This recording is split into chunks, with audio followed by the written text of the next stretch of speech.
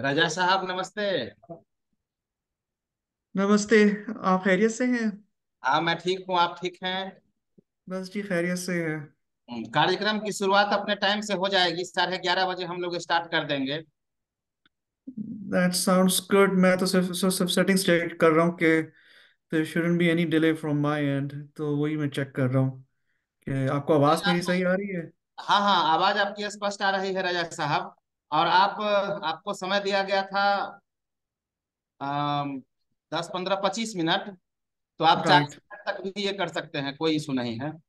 चले, बहुत शुक्रिया। मैं कोशिश करूंगा कि मैं ज़्यादा लोगों को बोर ना करूं लेकिन नहीं, ये तो करने वाली कोशिश बात करूँ। ही नहीं है, ये तो गर्व करने वाली बात है। राइट। जहां आज हम लोग अपने धरोहर को खोते जा रहे हैं, वहीं आप धरोहर को देश दुनिया में नाम कर रहे हैं, तो ये तो हम लोगों के लिए गर्व की बात है राजा साहब। बहुत शुक्रिया आप लोगों का। It's an honour for me to be invited to this event, सो मैं पूरी कोशिश करूंगा कि I do full justice to it. Imtiaz sir भी आ रहे हैं वेरी जल्दी। नाइस। हम लोग मिलते हैं 11:30 बजे। बिल्कुल बिल्कुल बिल्कुल। धन्यवाद।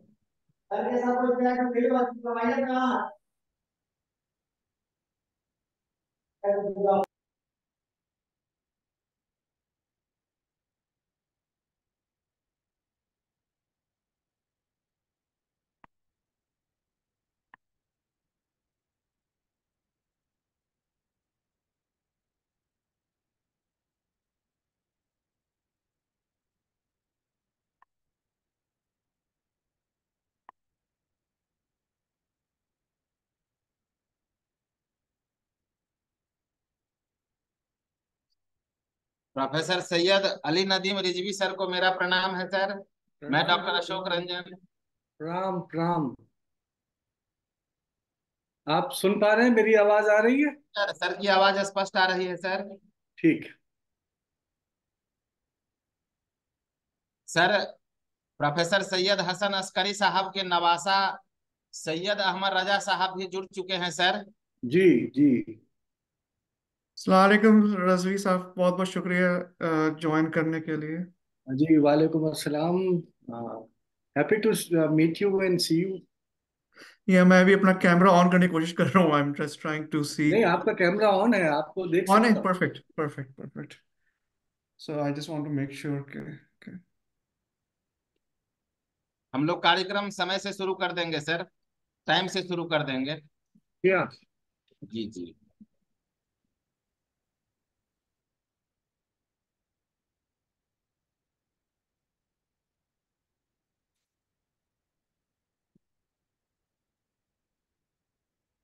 आई थिंक अभी भी हम लोग के पास 20 मिनट है, आई बिलीव। जी, तो मैं तो असल में ट्राई कर रहा, बहुत दिन से जूम पे कनेक्ट नहीं किया था। अच्छा जी हुआ जी। पहले try किया, क्योंकि मुझे अपडेट करना पड़ा सब कुछ, मेरे वरना साथ यही लेट। हुआ है। एक लैपटॉप में बिल्कुल सही चल रहा था, दूसरे को अपडेट करना पड़ा जिसको मैं यूज कर रहा हूँ। तो इट चलिए, वाज। 20 20 मिनट बाद मुलाकात होती है, ठीक है। चलें, बहुत बहुत शुक्रिया जी, थैंक यू।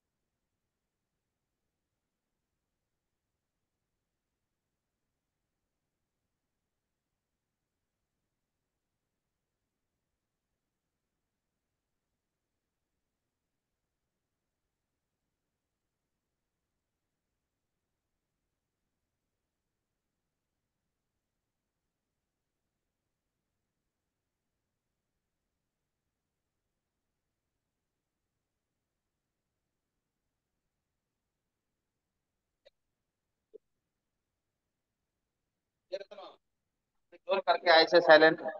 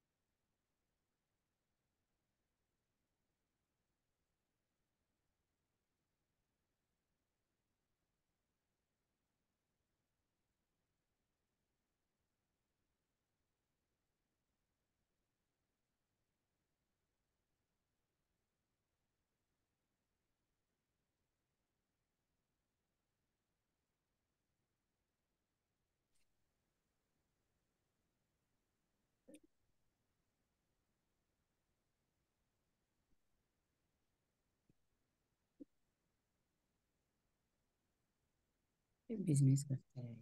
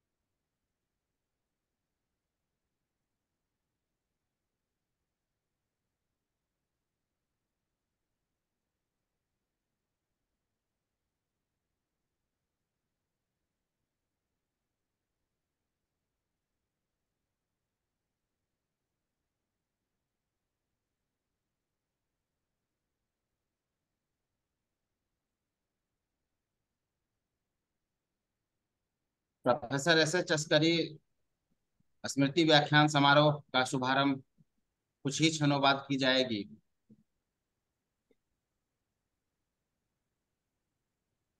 आभासी मंच से आज के विद्वान मुख्य वक्ता प्रोफेसर सैयद अली नदीम रिजवी साहब भी जुड़ चुके हैं और परिचयात्मक संबोधन हेतु प्रोफेसर एस अस्करी साहब के नवासा सैयद अहमद रजा साहब professor Askari historiography project Los Angeles California USA भी जुड़ चुके हैं। कार्यक्रम की शुरुआत कुछ ही क्षणों बाद की जाएगी।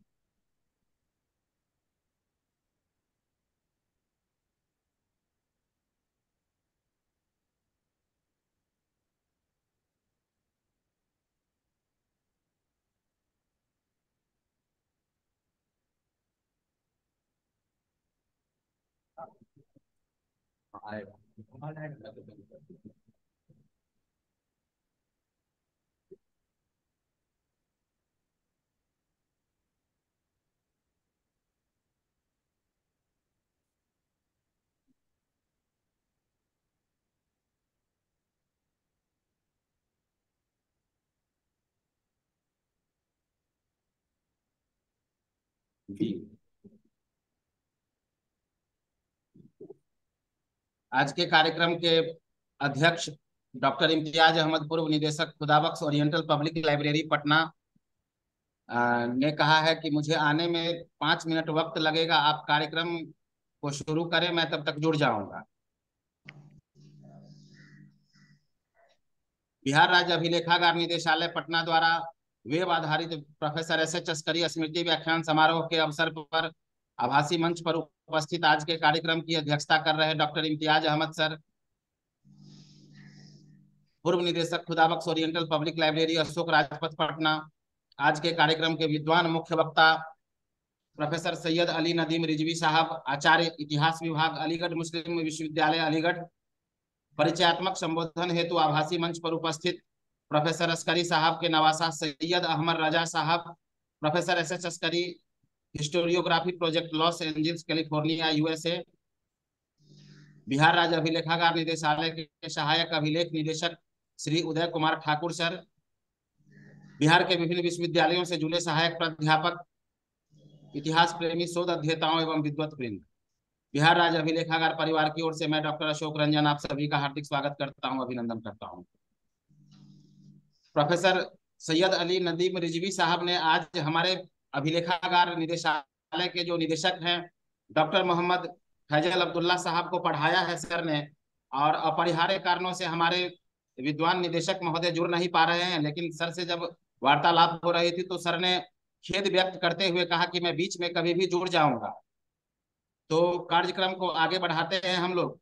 बिहार राज्य अभिलेखागार निदेशालय प्रत्येक वर्ष इतिहास के प्रमुख व्यक्तित्वों की स्मृति में स्मृति व्याख्यान समारोह का आयोजन करती रही। स्मृति व्याख्यान का विषय है mythology, history and फाल्सिटी, writings the past in contemporary times. इस विषय के विद्वान मुख्य वक्ता हैं प्रोफेसर सैयद अली नदीम रिजवी, आचार्य इतिहास विभाग एएमयू अलीगढ़ मुस्लिम विश्वविद्यालय अलीगढ़। सैयद हसन अस्करी का जन्म सिवान जिला के खुजवा गांव में 1 सितंबर 1901 ईस्वी में एक जमींदार परिवार में हुआ था। इनके पिता का नाम सैयद रजी हसन था। इनकी प्रारंभिक शिक्षा घर पर ही हुई। 1918 ईस्वी में इन्होंने जिला स्कूल छपरा से प्रवेशिका की परीक्षा प्रथम श्रेणी से पास की। ग्रियर भूमिहार ब्राह्मण कॉलेज, जो अब लंगट सिंह कॉलेज मुजफ्फरपुर के नाम से जाना जाता है, वहां से इन्होंने 1922 ईस्वी में बीए एवं पटना विश्वविद्यालय से 1925 ईस्वी में एमए की परीक्षा पास की। 1926 ईस्वी में इनका विवाह उम्मे सलमा के साथ हुआ। पटना विश्वविद्यालय से इन्होंने बीएल की परीक्षा पास करने के बाद इन्होंने वकालत प्रारंभ की, पर यह कार्य इन्हें नहीं जचा, अतः इन्होंने वकालत छोड़ दी। 2 जुलाई 1926 ईस्वी से इन्होंने पटना कॉलेज में अध्यापन कार्य प्रारंभ किया। 1927 ईस्वी में वे पटना कॉलेज में व्याख्याता नियुक्त हुए। जुलाई 1934 से सितंबर 1956 तक बिहार शिक्षा सेवा से कार्यरत रहे। 1956 ईस्वी में इनकी पुनर्नियुक्ति अवकाश प्राप्त शिक्षक योजना के तहत पटना विश्वविद्यालय में हुई। इसी तरह 1974 तक इन्होंने पटना विश्वविद्यालय में कार्य किया। मार्च 1962 से 15 मई 1969 तक ये काशी प्रसाद जायसवाल शोध संस्थान के निदेशक रहे। अनेक दशकों तक ये खुदाबख्श ओरिएंटल पब्लिक लाइब्रेरी की संचालन समिति के सदस्य थे। ये बिहार रिसर्च सोसाइटी की काउंसिल तथा पटना विश्वविद्यालय सीनेट के सदस्य भी थे। 1938 ईस्वी से ही प्रोफेसर अस्करी साहब इंडियन हिस्टोरिकल रिकॉर्ड कमीशन तथा रीजनल रिकॉर्ड सर्वे कमेटी के सक्रिय सदस्य रहे। ये इस संस्था के मानद सचिव 1962 से 66 तथा मानद अध्यक्ष 1981 से 88 ईस्वी तक रहे। प्रोफेसर अस्करी फारसी पांडुलिपि के स्रोत के जानकार थे। मध्यकालीन इतिहास की जानकारी के लिए ये शोधार्थियों के लिए मूल स्रोत या आप कह सकते हैं कि एक इंसाइक्लोपीडिया थे। पटना की किस गली, कुएं, मस्जिद व मंदिर का नाम कैसे पड़ा एवं इसका उल्लेख किस किताब में है, इसकी प्रमाणिक जानकारी ये सहज ही दे देते थे। 1938 ईस्वी में इलाहाबाद में हुए भारतीय इतिहास कांग्रेस के द्वितीय अधिवेशन में इन्होंने भाग लिया एवं 1947 ईस्वी में मध्यकालीन इतिहास खंड की अध्यक्षता भी की। 1968 ईस्वी में इसके जनरल सेक्रेटरी प्रेसिडेंट चुने गए, पर इन्होंने इस गरिमा को स्वीकार करने में अपनी असमर्थता जताई। इनके द्वारा प्रकाशित ग्रंथ जो मुख्य हैं और इनके जो शोध पत्रों का संकलन है, जिसमें प्रमुख है शाहनामा, मुनव्वर कलमा, fort William India house correspondence, Shahnameh, Munawwar कलाम, तबकाते बाबरी, ईद राहे ए आबादियत, इकबाल नामा bye इनानिमस contemporary right, comprehensive history of Bihar भाग 1, aspects of the cultural history of medieval Bihar भाग 2, Khudabakhsh oriental public library Patna द्वारा भी इनकी कई किताबों का प्रकाशन हुआ। मकतूब एंड महफूज literature, collected works of professor SH. Askari 1985, Islam and Muslim in medieval Bihar 1989, medieval Bihar सल्तनत एंड मुगल पीरियड 1990, अमीर Khusro as a historian, तबकाते Babri of Sheikh Zainuddin फाफी। इन्होंने कई व्याख्यान भी दिए। विद्वत समाज ने इनकी मेधा का खूब कद्र किया। अंग्रेजी शासन में इन्हें खान साहब की पदवी मिली। 1967 ईस्वी में मगध विश्वविद्यालय बोधगया एवं 1984 में पटना विश्वविद्यालय ने इन्हें डीलिट की उपाधि दी। 1968 में बिहार रिसर्च सोसाइटी ने अपनी शोध पत्रिका का विशेष अंक निकालकर इनका अभिनंदन किया। 1975 में गालिब संस्थान दिल्ली ने इनका सम्मान किया। 1979 में उर्दू अकादमी बिहार ने भी इन्हें सम्मानित किया। 1989 में इन्हें बिहार रत्न एवं भारत सरकार द्वारा प्रतिष्ठित पद्म श्री की उपाधि से अलंकृत किया गया। 1990 में बिहार पुराविद परिषद ने भी प्रशस्ति ताम्रपत्र एवं अंग वस्त्र देकर इन्हें सम्मानित किया। Professor SH. अस्करी का निधन 28 नवंबर 1990 ईस्वी में हुआ। निधन के पहले इन्होंने अपने बच्चों से श्राद्ध करने को मनाही करते हुए कहा था कि अगर वे श्राद्ध करना ही चाहते हैं तो उस श्राद्ध का खर्च गरीबों की सहायता में लगा देंगे तो उनकी आत्मा को शांति मिलेगी। इस बात से अस्करी साहब का मानव प्रेम उद्बोधित होता है। Professor SH. अस्करी इतिहासकार के साथ साथ एक अन्वेषक, पुरातत्ववेता, साहित्यिक एवं संत साहित्य के विशेषज्ञ थे।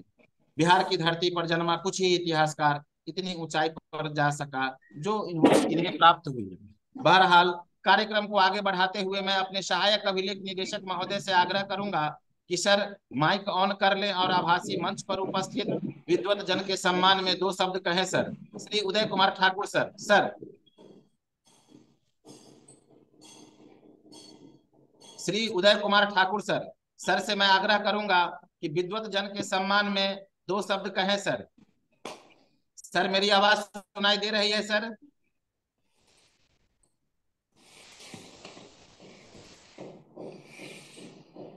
सर मेरी आवाज सुनाई दे रही है सर को? सर हाँ सुनाई दे रही है। कृपया माइक ऑन कर लें सर और आभासी मंच पर उपस्थित विद्वत जन के सम्मान में 2 शब्द कहें। सर आज के वेबिनार में यह अपार हर्ष का विषय है कि बिहार राज्य अभिलेखागार निदेशालय पटना के द्वारा mythology, history and felicity writing the past in contemporary times विषय पर प्रोफेसर एस.एच. अस्करी स्मृति व्याख्यान का आयोजन किया जाता है। इस अवसर पर आज के कार्यक्रम की अध्यक्षता कर रहे हैं डॉक्टर इम्तियाज अहमद, पूर्व निदेशक खुदाबख्श ओरिएंटल पब्लिक लाइब्रेरी का भी हृदय से स्वागत करता हूँ। आज के मुख्य वक्ता प्रोफेसर सैयद अली नदीम रिजवी का हार्दिक स्वागत करता हूँ। परिचयात्मक संबोधन के लिए सैयद अहमद रजा का स्वागत करता हूँ। आज के कार्यक्रम से जुड़े हुए सभी श्रोताओं का स्वागत करता हूँ। आज का विषय सभी के लिए निश्चित रूप से लाभकारी होगा। आप सभी को पुनः एक बार हार्दिक स्वागत है। बहुत बहुत धन्यवाद सर। अभी हम लोगों ने बिहार राज्य अभिलेखागार निदेशालय पटना के सहायक अभिलेख निदेशक श्री उदय कुमार ठाकुर साहब से विद्वत जन के सम्मान में 2 शब्द सुना। बहुत बहुत धन्यवाद सर। बहरहाल कार्यक्रम को आगे बढ़ाते हुए मैं अब प्रोफेसर एस एच अस्करी साहब के नवासा सैयद अहमद रजा साहब से मैं अनुरोध करना चाहूंगा कि सर माइक ऑन कर लें और परिचयात्मक संबोधन हेतु आभासी मंच पर उपस्थित हो जाए सर। सैयद अहमद रजा साहब। रजा साहब, मेरी आवाज आपको स्पष्ट सुनाई दे रही है? जी बिल्कुल आ रही है। मैं अपनी स्क्रीन शेयर कर सकता हूँ मैं बेसिकली, क्योंकि मेरे पास एक प्रेजेंटेशन है जी एज जी बिल्कुल ऑलवेज। सर, बिल्कुल सर। पंकज बाबू, सैयद अहमद रजा साहब स्क्रीन शेयर करना चाह रहे हैं, काइंडली इनको असिस्ट करें।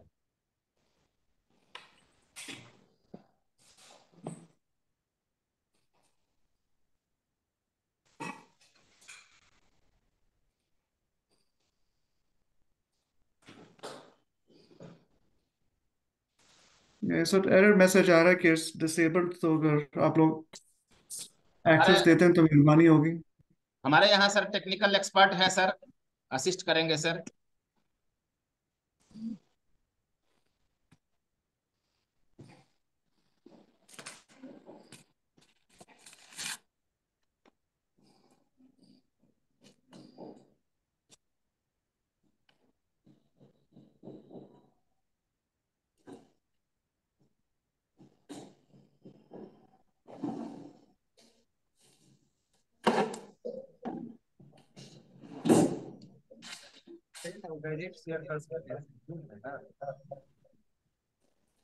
आइए तो रजा साहब, हमारे टेक्निकल एक्सपर्ट कह रहे हैं कि डायरेक्ट शेयर कर सकते हैं।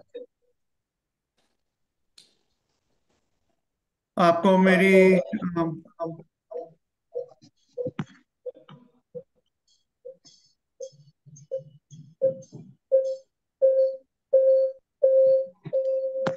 मेरी स्क्रीन नजर आ रही है? जी रजा साहब, स्क्रीन नजर आ रही है। मेरे ख्याल में आप लोगों को अपनी तरफ से म्यूट करना होगा शायद, क्योंकि एको हो रहा हाँ, है। इको हो रहा है।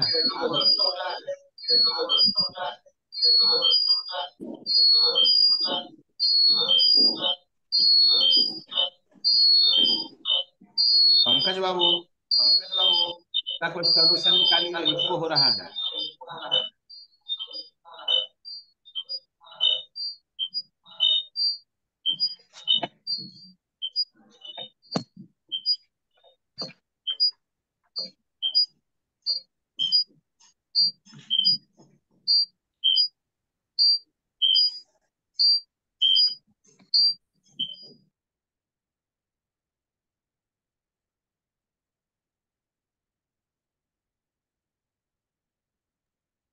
अब इको नहीं हो रहा है।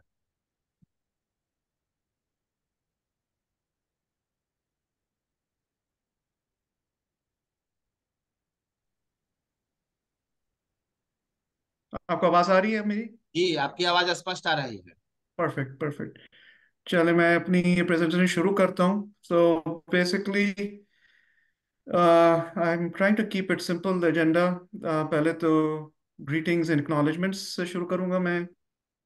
फिर थोड़ा सा professor Syed Hasan Askari, who is my maternal grandfather also, उनके बारे में भी एक दो स्लाइड्स हैं। And then I will go a little bit deep into the historiography project और फिर इसके achievements और accomplishments और challenges क्या रहे हैं in 2023, and then the roadmap for 2024 and beyond. And then I will try to close this quickly within 25 or 30 minutes allocated to me. तो बीच slide में अगर आपको कोई भी सवाल हो कुछ हो, please let me know and I will try to answer it as to the best of my abilities. बंद है वीडियो। तो बेसिकली सबसे पहला तो मैं from the bottom of my heart I would like to thank ये Bihar State line है ना, Archives, खत्म होनी चाहिए। Chief Secretary साहब सिद्धार्थ साहब और the recently joined director Faisal Abdullah साहब के, और in addition to Ashok Kumar, Bharti Sharma and Mohammad Aslam साहब के, इन लोगों के और दीगर स्टाफ के, इन लोगों की वजह से सिंस 2013 से ये मेमोरियल राजा लेक्चर साहब, और मेरी आवाज जा हो रहा रही है। है? जी सॉरी, आपको आवाज आ रही है ना जी, मेरी? आपने लिखा है बिहार स्टेट आर्काइव्स डायरेक्टरेट, उसमें राइट। दूसरा पॉइंट जो है डायरेक्टर कम ज्वाइंट सेक्रेटरी, इसको काइंडली करेक्ट कर देंगे, director of archives doctor okay, पापा इसको मैं श्री। आपकी वेबसाइट से बेसिकली मैंने लिया था, तो आई विल फिक्स दैट। आप भी अपनी वेबसाइट को देख लीजिएगा जी please. Ji. So basically, I'm really thankful to Bihar State Archives and all the staff and executive team members. So please accept congratulations on hosting such a great event. दूसरा, I would like to thank Dr. Imtiaz Ahmed Saab, जिनको basically I usually call him Bhai also basically. He is more than a family member, has been associated with us, with his father also, with our family from day one. Yes. If I have to say something, basically, if there is any authority on Professor Askari, he is the only one.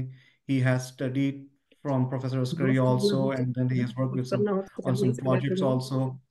So, and has been a great mentor or supporter for the Professor Askari historiography project. उनसे text, emails, phone calls से राब्ता रहता है. Hopefully in future कभी मुलाकात हो सके तो होगी. But again, I just want to mention कि जी, Dr. लेना Imtiaz Ahmed लेना Sahab का था had ये। played a pivotal role in this whole project, Professor Syed Ali Nadeem Rizvi Saab, it's an honor for you to join this event.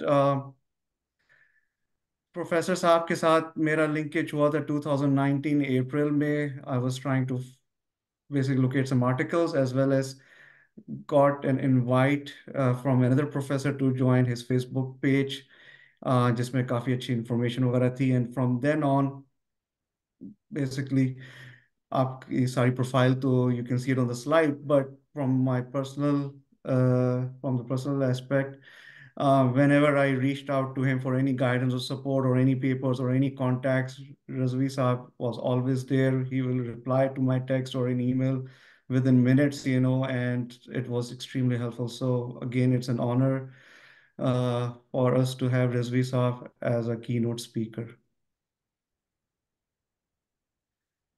In this slide, I would like to take a moment of silence for some of the great supporters of historiography project,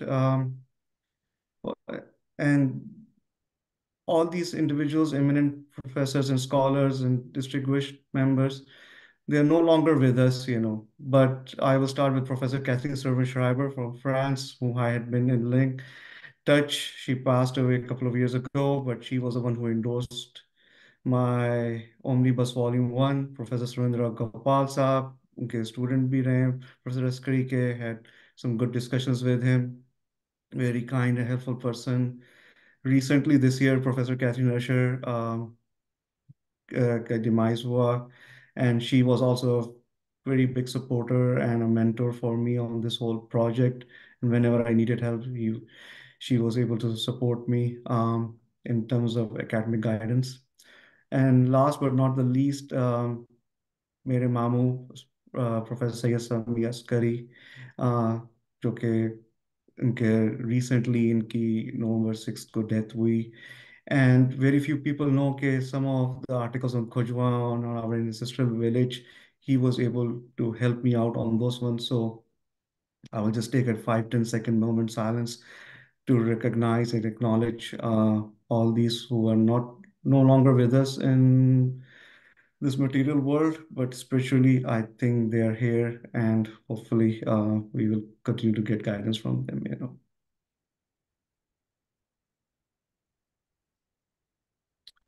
Just a quick one. Ashok साहब ने बहुत ही अच्छी summary professor Syed Hasan Askari के बारे में बताई. This is all listed here. Basically, 21 published books, 250 plus research papers. I have been only able to look at 237 of his writings, 2 honorary PhDs, and then all these important assignments which Professor Askari had. So even though there was an end of an era when he passed away on November 28th, 33 years ago, in 1990. But in 2015, it was the need of the hour कि फिर से इस project को शुरू किया जाए जिसमें इनके सारे काम और सब कुछ को जमा किया जाए and then make it available to academia historians and scholars and to the general readership, you know. So again, a new chapter has begun. Even though इस slide में काफी सारी information है, just to summarize it, the goal of this project was to locate all his papers from 1930s till 1990s और even उसके बाद भी जो publications हुई उनको भी basically जमा किया जाए, ढूंढा जाए, डिजिटाइज किया जाए, उसको अपलोड किया जाए वेबसाइट पे and then make it available for all anyone who has access, you know. अफसोस की बात यह है कि आजकल लोग अब किताबों और उस पर ध्यान नहीं रहता है, अब ज़्यादातर टैबलेट्स पे हैं, कंप्यूटर्स पे हैं, सेल फोन्स पे हैं. So in order to take it to the digital era, so it was decided to create a website. So उनका वेबसाइट पे जाके सारा काम उनका अपलोड किया जाए, keeping in mind all the copyright issues and stuff like that also. और जो कुछ उनसे related है, let's add it to the website so anyone can access it from any part of the world.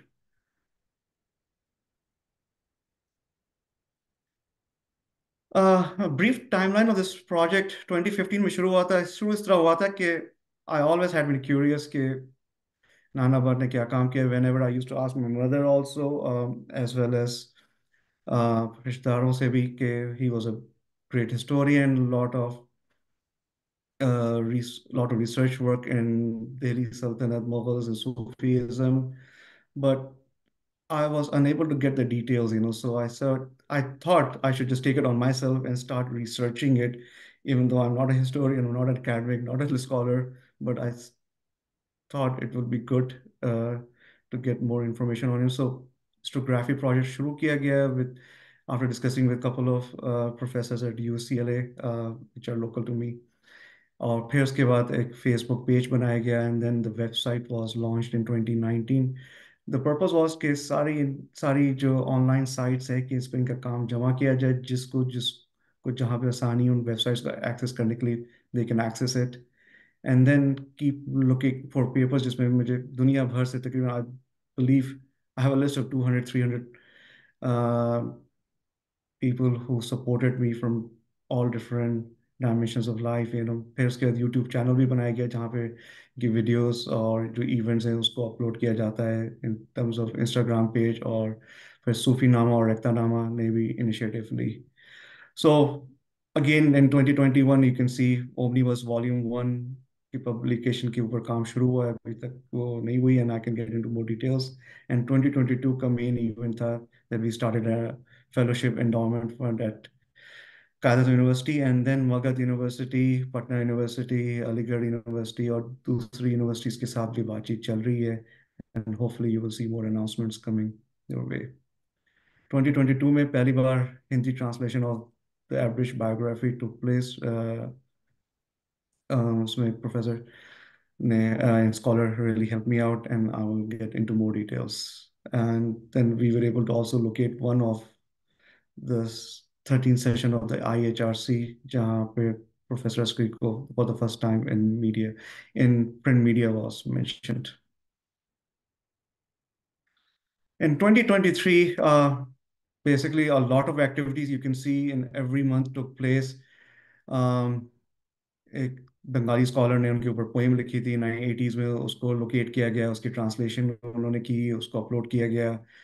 फिर doctor Shubhneet कौशक ने इनके ऊपर हिंदी की एक आर्टिकल भी लिखा. पहले उन्होंने ट्रांसलेशन की थी 2022 में and then he translated his biography in Hindi.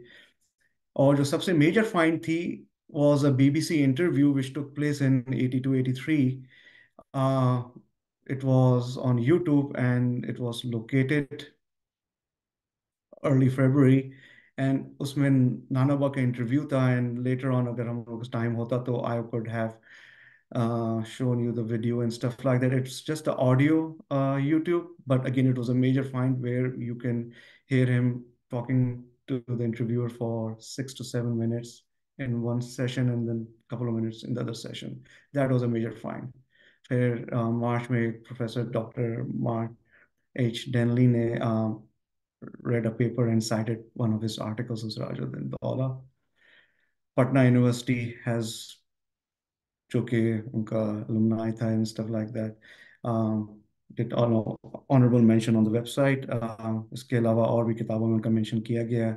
And then Father Paul Jackson की भी वीडियो लोकेट की गई जिसमें प्रोफेसर अस्करी को मेंशन किया गया है. And then we found out that he was also part of one of the societies, educational societies, founding member थे उसके. So again, a lot of activities happened in June. And this is the one which I wanted to share with you, the Kutub Khana. That was a series by BBC London, जिसमें Raza Ali Abdi Saab visited the subcontinent and interviewed several scholars. And during his whole interview process, basically, इन्होंने नाना बकब interview किया था, and we could still hear his voice and stuff like that. So just wanted to share this with you. अगस्त में रजवी साहब से मेरी बातचीत चल रही थी. उन्होंने मुझे जिक्र किया था कि इरफान हबीब साहब is working on the book review of Seerth al-Firoz Shahi. Hopefully, it will be published in one of the SACE journals in December. So we're looking forward to that. Richard Eaton साहब ने भी basically Seerth al-Firoz Shahi की copy receive की. And then University of California, Berkeley is the first university which received and cataloged the copy of Seerth al-Firoz Shahi. Also noticed Banaras Hindu University, honorary mention Professor Askari in their coursework.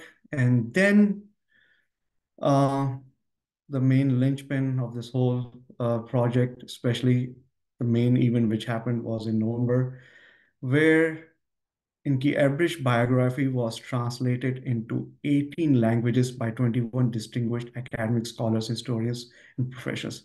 This was a huge milestone, which was not possible by me alone, but I have to give credit to all these scholars and professors who helped me with that, And here I'm going to share their photographs here, from English to Arabic to Persian to Urdu to Bengali.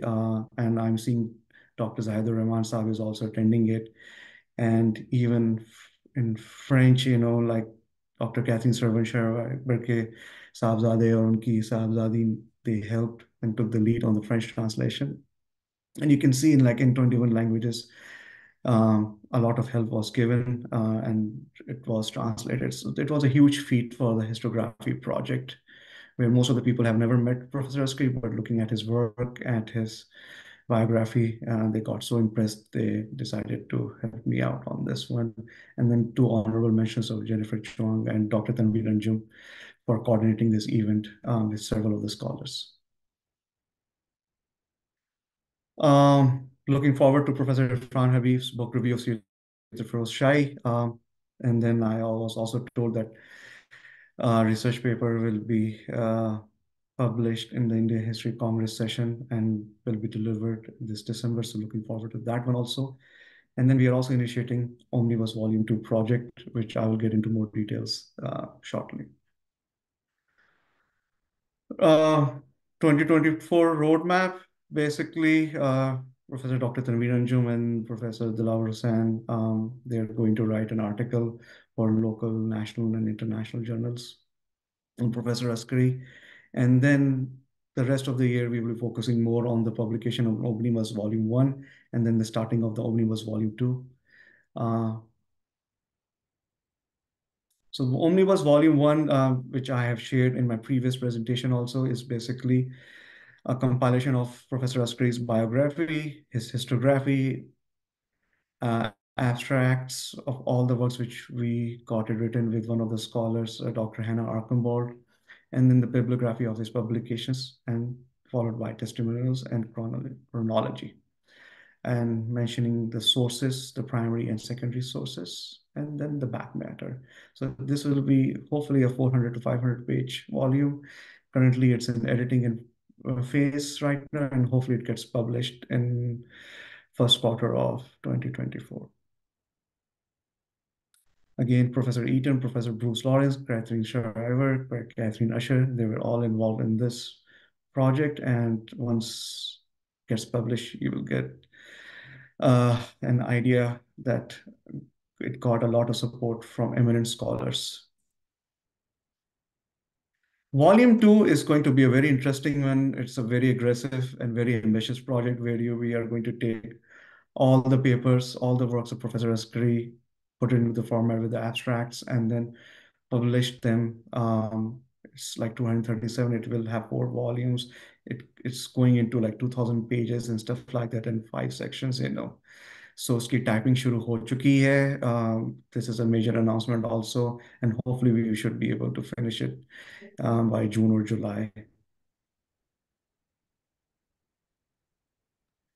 And 2025 and beyond roadmap is basically we will just keep on locating, validating, digitizing, analyzing, and translating all the scholarly works of Professor Askari. And then also supporting scholars and historians globally, you know, wherever they need help in accessing his works.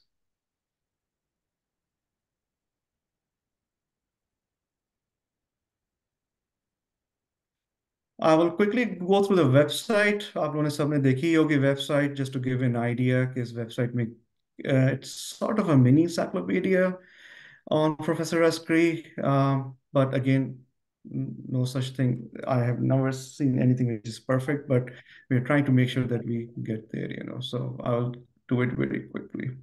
So in the website, it has 22 pages, and I will go through each of these pages very quickly. So the first page is the home page where 50 plus eminent academics and historians have shared their feedback and paid homage to Professor Askari. So I will start going through it quickly so you can see who are these distinguished historians and scholars are. Professor Eaton, Khalid Nizami Saab, Professor Bruce Lawrence, Professor Dr. Qiamuddin Ahmed Saab, which basically was the first one who started this, the whole CV and the whole historiography profile on Professor Askari, and it's an honor for us that Ajin Pyaz Bhai Unke Sahibzade bhi is chairing this event. Professor Catherine Shriver, Professor Irfan Habib from Aligarh, Father Paul Jackson, Dr. Yazul Islam from Pakistan, Professor Carl Ernst. And you will see all these eminent historians, professors, they're all on this web page. And whenever you have time, I will encourage you to go and read this. And they have done a really good job. But you can see all different countries are there. Second page is a chronology, basically, from the time he was born from 1901 and all the way to 1990. And then after that, we added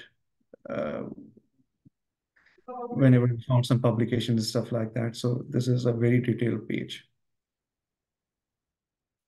Biography, again, this page has now 21 languages. His biography is translated in 21 languages. And basically, I can just tell you, these were the first 3 which were uploaded, and now you noticed in the 2023, we just uploaded 21 different translations and languages. So again, the goal is not only his biography, hopefully in the next 4 or 5 years, we translate all his works in all these 18 different languages. And then the bibliography section, you know, basically how for this whole biography, you know, like kahan se ye puri biography likhi gayi hai, so you can see all the sources here.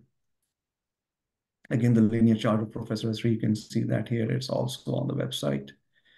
And basically, there's a page on his awards and accomplishments. So you can see all his 7 awards and academic honors and achievements and recognitions. And you can see the whole detailed pages on highlighting all different awards and achievements. And this is a quick summary of all the presidential and awards and certificates at national and state and local level, which he got from different distinguished personalities. Again, this is the invitation letter, which was basically given to me from my mother. Unko Nani Amma se mila tha. Basically, it's still in my possession. And again, just to show that he was invited to attend this event, but unable to attend this event due to his health. Again, this page, the books, all his 21 books. एक चीज मैं I would like to repeat myself here. I had been repeating in the last 4 presentations. Professor Askari never wrote a book. That was a unique feature about his whole legacy. Khuda Bakhsh Library and other institutions published 11 collected works in English and Urdu. He edited the volumes, and then there were 4 translations which he did on major manuscripts. But himself, he never wrote a book. So again, Ashok Saab ne pehle inki kitabon ke bataya tha. So you will see all these books on this page. So I will go through these books very quickly, but again, please feel free to visit the website and you can get more information. And if you need additional information, please reach out to me also. ये उर्दू की कुछ किताबें जो उनके खुदा बख्श ने निकलवाई थी से पब्लिश हुई थी, एंड बेसिकली उनके तकरीबन 10 आर्टिकल्स इसमें, और इसमें बेसिकली 35 आर्टिकल्स। और फिर प्रोफेसर हसनैन साहब मरहूम ने भी किताब ये निकाली थी अपने मकालात पे, and it has like 30 articles है। और फिर शाहनवाज मुनव्वर कलाम की translation, which I mention earlier, की ट्रांसलेशंस भी की थी, एंड देन तबकात बाबरी की ट्रांसलेशन, एंड देन इकबाल नामा, and then after that तारीख फरोख शेर की addition and compilation professor Askari ने की थी। फिर एडिशंस में फोर्ट विलियम की जिसका डॉक्टर अशोक साहब ने भी जिक्र किया था, all the information is there. Comprehensive history of Bihar, this was a mega project जिसमें काफ़ी हिस्टोरियंस और स्कॉलर्स इन्वॉल्व थे, जिसको एडिटिंग प्रोफेसर सैयद हसन अस्करी और डॉक्टर क़यामुद्दीन साहब ने की थी in 80s. Or be up to basically you can see other publications. You can see the Firoz Shah ki original manuscript ki introduction published हुई थी, जिसमें प्रोफेसर अस्करी साहब ने उसको compile किया था। And then recently, 2 years ago, with help from Dr. Imtiaz Ahmed, or basically with Khuda Bakhsh Library, we were able to find this manuscript and got it published. This was a huge thing. We all lost hope. It will never see the light of the tunnel, but it was published, and this was, I believe, Imtiaz Bhai ki last article, the last writing of Professor Askari. It was the last translation, and it's an epic volume. So it got published. It has a soft copy also, and this copy is now not only in libraries in India, but America में भी California की UC Berkeley की library में catalogue हो चुकी है ये। Recently, one of the articles which was printed by KPJRI Institute, now it's published by Khuda Bakhsh Library, so this is also available. Then we have this 6-7 pages on abstracts and ikhtisar. एक चीज आप note करेंगे, professor Askari के ज़माने में जो articles लिखे जाते थे, it was just pure articles. He will find a manuscript, he will start writing on it. But there were no abstracts, there were no keywords based on the current format. So basically, 3 years ago, working with one of the graduates of UC Berkeley, I'm a scholar and an assistant professor, Dr. Hannah Archambault, we basically wrote all the abstracts and summaries of all the articles in English and Urdu. Urdu में इम्तियाज साहब, उनकी साहबजादी doctor Nida और उनकी साहबजादी निदा अहमद ने भी help की थी, and then we got it translated into English also. Again, इसमें आपको सारे इनके English and Urdu के articles, abstracts, keywords. So again, the goal is to make it easier for all the academic scholars and historians to access his work and use them and cite them in the research again.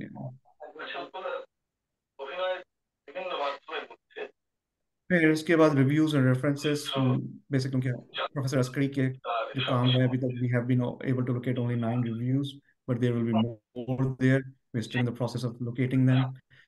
So as soon as Professor Irfan Habib साहब का review आएगा, we will upload it on this page also with his permission.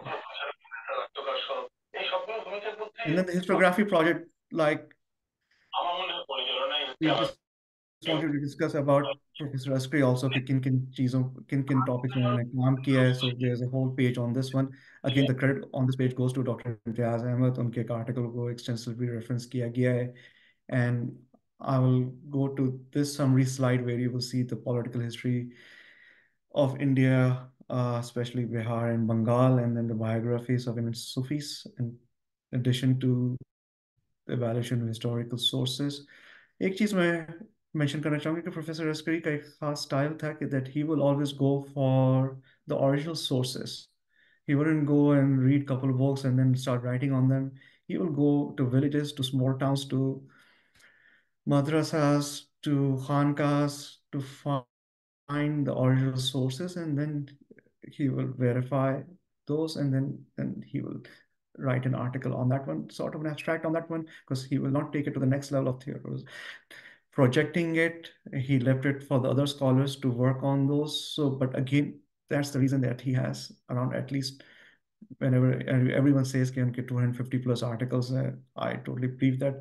I was only able to find 237 writings of Professor Askari, but with this whole digital age and more technology available, we would be able to find more articles.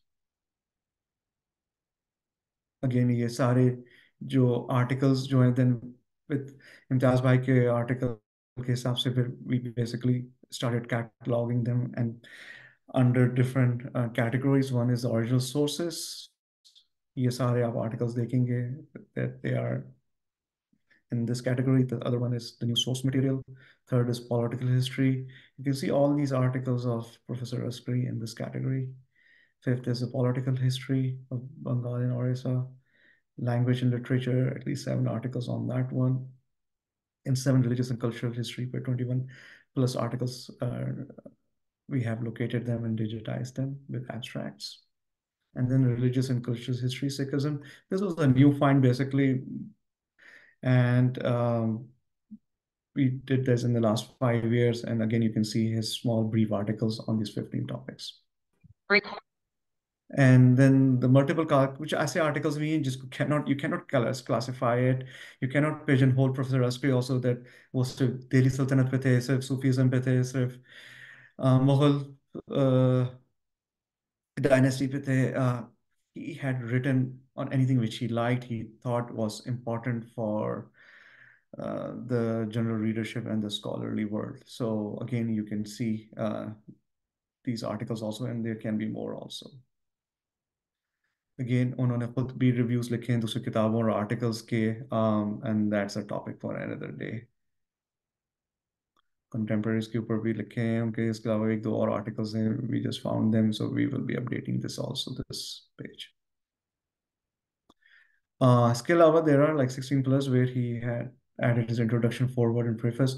Most of the time it was his paper, which other students will take and work on it, and then he will write the introduction for that one. But again, you can see all these have been found, digitized, and available for everyone. Again, you can see ये सारे articles, English language and Urdu language, में different journals, volumes, and newspapers. It's like 55 plus. It can be 100, but at this time I was only able to locate 55 plus of these journals जहाँ से ये articles मुझे मिले. Professor Askari का एक खास है के लिए एक पेज बनाया गया था exploration, and the exploration is basically, it will tell you that he was able to locate 1,000 plus historical documents and manuscripts. एक दो जगह लिखा हुआ है that he wrote like 1,500 articles. Most of them may not be published, but again, we cannot prove that. So that's why, again, it's there. But if 1,000 plus historical documents and manuscripts were located by him, then there's a possibility that there must be something, but we will just keep on looking for it. Again, उनकी exploration activities के ऊपर पूरी detail दी गई है, and then he was part of the regional record survey committee, and that's what he really enjoyed, and he would go out and do the whole field work. तो उसके बारे में सारी summary basically सारे page में दी गई है, and he was associated with this organization, and this is basically where he really enjoyed his research work by going into the field, finding the inscriptions, the manuscripts, discussing with different people, and then looking at the original sources. Professor Askari is one of few professors or scholars कि उनके ऊपर 2 official felicitation volumes had been published, and then a booklet and several other documents and references are already there. So I'm sharing this, and then once we have the omnibus volume, it will be part of this category. एक और section बनाया गया photographs के लिए. We got a lot of photographs from different sources. So it was needed that let's upload all these photographs from different journals, as well as from some from our family albums also, which were not to a personal nature. So all these have all these photographs in different phases of his life. And 14 news and events, basically, ये भी जो event हो रहा है, we will document this event, and then we will upload all this event, and you can see whatever publications they were there by different newspapers, online sites and stuff like that. We have located all of them, सबको digitize किया गया है, and it's all on the website. And it's pretty extensive. You can see it from here.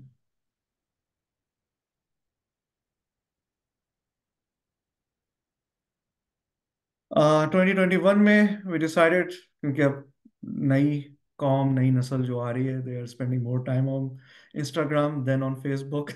So we decided, okay, let's at least create a page on Instagram also, and then have a YouTube channel also. So that was created.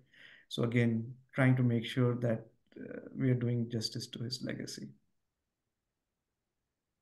Rekta Sufinama, they created the whole blog on it, and they have uploaded some of his books.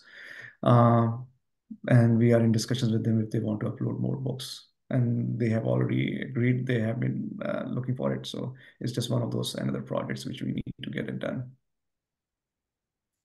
फिर इसके अलावा लोग पूछते रहते हैं कि इन किताबें कहाँ से मिल सकती हैं, किस तरह मिल सकती हैं. हम लोग के पास सारी digitized copies हैं. We make sure that there's no copyright issues. But on the other hand, if someone wants to go to all these different libraries in the world, जितनी भी दुनिया भर में libraries हैं जहाँ से World Cat के through we got information, we have listed all these libraries on this page with all the books, all the libraries. They can go to those libraries, they can find those books, and if they still have questions, they can contact the Historiography Project.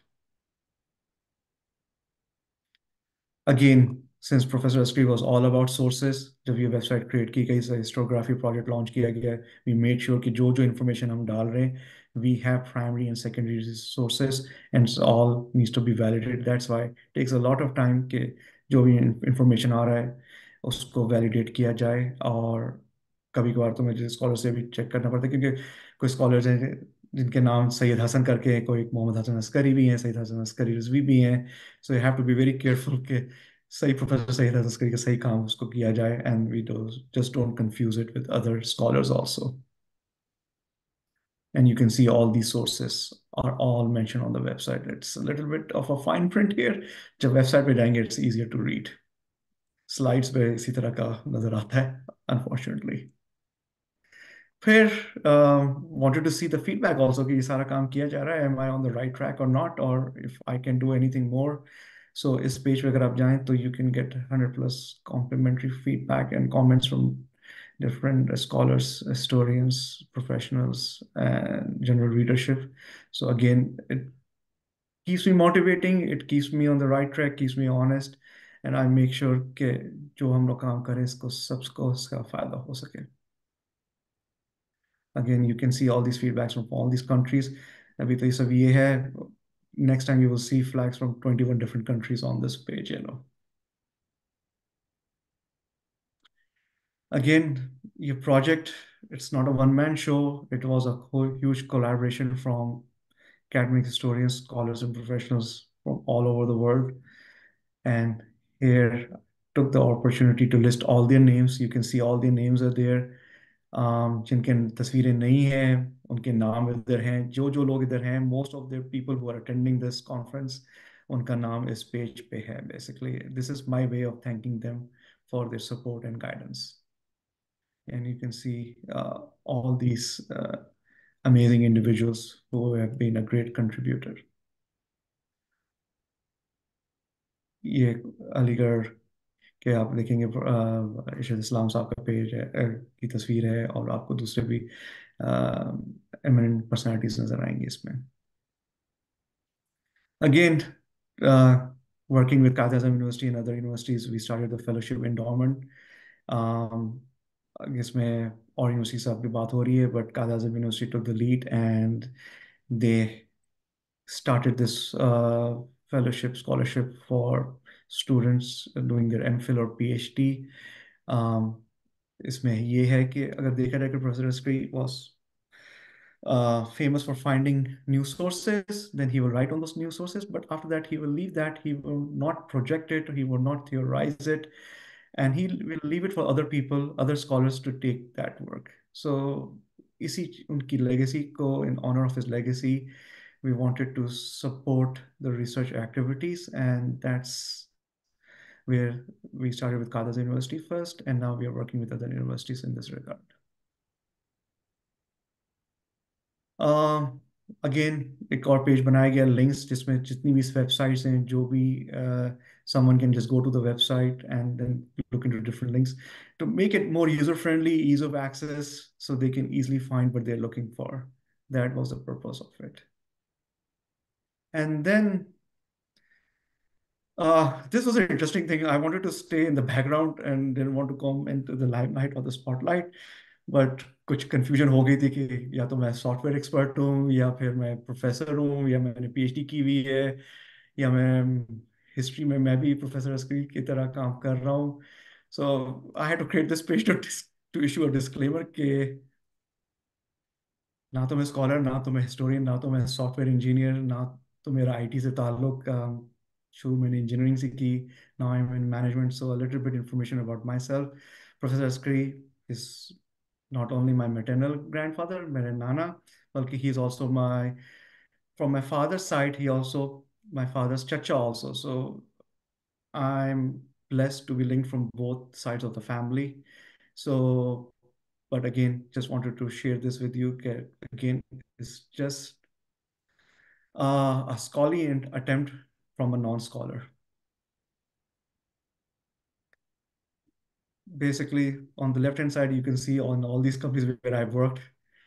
And then on the right-hand side, all of these schools which I've attended in the last 20 years. So it gives you an idea. I just wanted to make sure that there's no confusion from my end, or I'm not creating any confusion for others also. Again, this is another important slide. Anyone has any questions? There's a lot of information you saw. It's very overwhelming. Any questions, anything, you can go to this page, you can send an email, you can contact me, and trust me, you will get a response within 24 hours, even sometimes even sooner than that. And I would be, in the last 5 years, I've worked with like 20, 30 different scholars and provided guidance on Professor Askari's papers and journals and stuff like that, and books. So please feel free to contact me, give me your feedback. Any questions I can ask, it will be an honor for me. Again, this is my favorite slide, which I use. The photograph on the right-hand side, this was one of the photographs which was taken in 1945 when he attended one of the sessions of IHRC in Peshawar.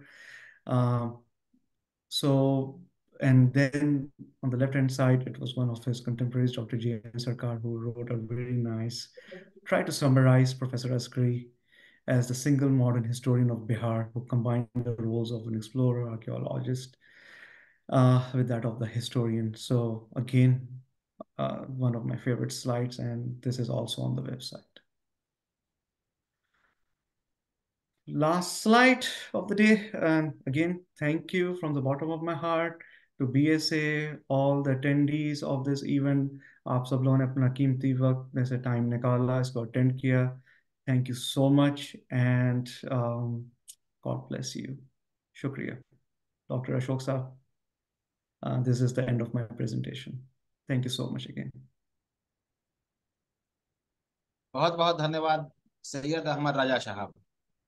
आपने परिचयात्मक संबोधन में screen share कर बहुत ही बेहतरीन जानकारी हमारे सुधी श्रोताजन को मुहैया कराया. बहुत बहुत धन्यवाद. आज के स्मृति व्याख्यान का विषय है mythology, history and फाल्सिटी writings the past in contemporary times.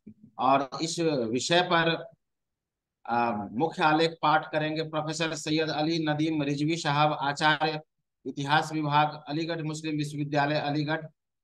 मैं सर से आग्रह करूंगा कि सर माइक ऑन कर लें और कृपया हमारे सुधी श्रोताजन को अपने विद्वत्पूर्ण आलेख से रूबरू कराएं। सर प्रोफेसर सैयद अली नदीम रिजवी साहब, सर। शुक्रिया आपका बहुत बहुत अशोक रंजन जी। अ, और ख़ास तौर से मैं शुरू करने से पहले शुक्रिया अदा करना चाहूँगा उदय कुमार ठाकुर जी का, जिन्होंने इस पूरे प्रोग्राम की शुरुआत की। इम्तियाज साहब भी मुझे आपके पीछे से चलते हुए नजर आए कि वो आ चुके हैं। आपके मैंने वीडियो में उनको आते हुए देखा। बहुत बहुत शुक्रिया इम्तियाज साहब आपका भी। और जितने भी लोग यहाँ जुड़े हुए हैं, खास तौर से मैं जो लोग इस पे शामिल आज हो रहे हैं, उसमें प्रोफेसर हरबंस मुखिया साहब का बहुत बहुत शुक्रिया अदा करूँगा कि वो आज इस प्रोग्राम में जुड़े हुए हैं। जाहिर है कि अभी मेरे बोलने से पहले जो अस्करी साहब के बारे में बताया गया, अहमद साहब ने जिस डिटेल के साथ बताया, अब उसके बाद उस पर कुछ कहने की गुंजाइश नहीं बचती। शुरू में मैंने सोचा था कि जो मैंने आज का जो टॉपिक चूज किया है, और मुझसे कहा गया था कि मैं हिंदुस्तानी में बातचीत करूं। मैं बस इतना माफी चाहता हूं कि मेरी हिंदी बहुत अच्छी नहीं है। बहरहाल कोशिश करता हूं कि जो भी हो सके मैं आ, उसको एक आम भाषा जिसे हिंदुस्तानी कहते हैं उसमें मैं आपसे बातचीत कर सकूं। ये कोई ऐसा लेक्चर नहीं है, ये सिर्फ हमारी आपकी एक गुफ्तगू होगी एक ऐसे मौजू के ऊपर जो हसन अस्करी साहब का एक तरीके से फेवरेट टॉपिक था, इतिहास।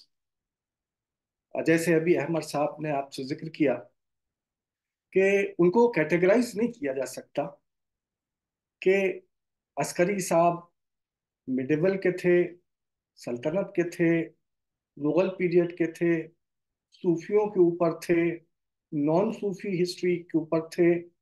अगर इनके आप आर्टिकल्स आप उठा के देखें तो तकरीबन हर मौजू के ऊपर अस्करी साहब ने लिखा था। लेकिन हर चीज में एक चीज कॉमन थी, जितने भी उनके वर्क हुए हों उसमें एक चीज जो एक कॉमन थ्रेड थी, जो एक तरीके से उनके सारे वर्क को गूंद के एक बना देती है, वो था स्ट्रेस ऑन सोर्सेस। जो प्राइमरी सोर्सेज हैं उसके बेस के ऊपर अपनी बात को कहना। ये दौर, जिस दौर में आज हम आप यहाँ इकट्ठे हुए हैं, ये इसको बहुत से लोग पोस्ट ट्रुथ एरा भी पुकार रहे हैं, पोस्ट हिस्टोरिकल एरा भी है, पोस्ट हिस्ट्री। ये वो एरा है जब हसन अस्करी साहब जैसे लोग नहीं अब इतिहास लिख रहे हैं, बल्कि पॉलिटिशियंस और सियासतदान अपनी मर्जी के हिसाब से इतिहास लेखन करवा रहे। और इसी को मद्देनजर रखते हुए मैंने आज का जो मौजू चुना, माइथोलॉजी, हिस्ट्री एंड फॉल्सिटी, पौराणिकी, इतिहास और मिथ। और इन चीजों के मद्देनजर आज कैसे तारीख, इतिहास आजकल के मॉडर्न दौर में लिखा जाए। ये मैंने टॉपिक बनाया क्योंकि अगर पिछले कम से कम आप 5-6 साल से देख रहे हो, खासतौर से जब से न्यू एजुकेशन पॉलिसी को इम्प्लीमेंट किया जा रहा है, उस वक्त से अगर आप देख रहे हो तो इतिहास को एक मिथ्य के एतबार से ट्रीट किया जा रहा है। इतिहास क्या है? इतिहास सिंपल एक ऐसी चीज है कि जो गुजरे हुए दौर के बारे में जिससे जाना जा सके। हाँ, जो भी चीज पास्ट में गुजरी है उसे हम आम फहम जबान में इतिहास कहते हैं। लेकिन जैसे कि हमको E.H. कार ने बताया कि हर चीज जो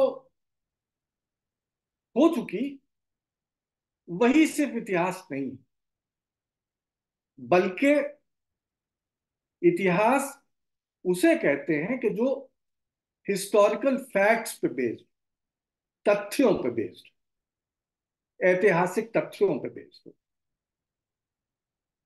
ऐतिहासिक तथ्य क्या होते हैं? वो होते हैं कि जिस तथ्य का कोई सिग्निफिकेंस हो या कोई कॉन्सिक्वेंस हो, उसकी कोई अहमियत हो या उससे कोई नतीजा निकले। इतिहास एक तरीके से हिस्टोरिकल फैक्ट्स की स्टडी है, जिसके लिए हमको लिखित प्रमाण की जरूरत होती है। कोई भी चीज जो पुराने दौर की में गुजरी हुई हो, जो हुआ हो, अगर वो किसी सोर्स से सब्सटैंशिएट हो जाए, उसका प्रमाण मिल जाए, उसे ही हम इतिहास कहते हैं। और अगर कोई चीज जिसका प्रमाण न मिल रहा हो या जिसको प्रूव न किया जा सकता हो, उसको हम इतिहासकार पौराणिकी यानी मिथ अंग्रेजी में पुकारते हैं। एक्चुअली अगर आप देखें तो मिथ, पौराणिकी और इतिहास, हिस्ट्री, दोनों एंटीथेटिकल है, एक दूसरे के ऑपोजिट है। दो तरीके हैं जिससे किसी चीज को एक्सप्लेन किया जाता है, जिन दोनों में कोई तालमेल नहीं, और दोनों इतने विरोधात्मक हैं कि एक दूसरे के बातों को बिलीव नहीं करते हैं, बल्कि उसको रिजेक्ट करते हैं।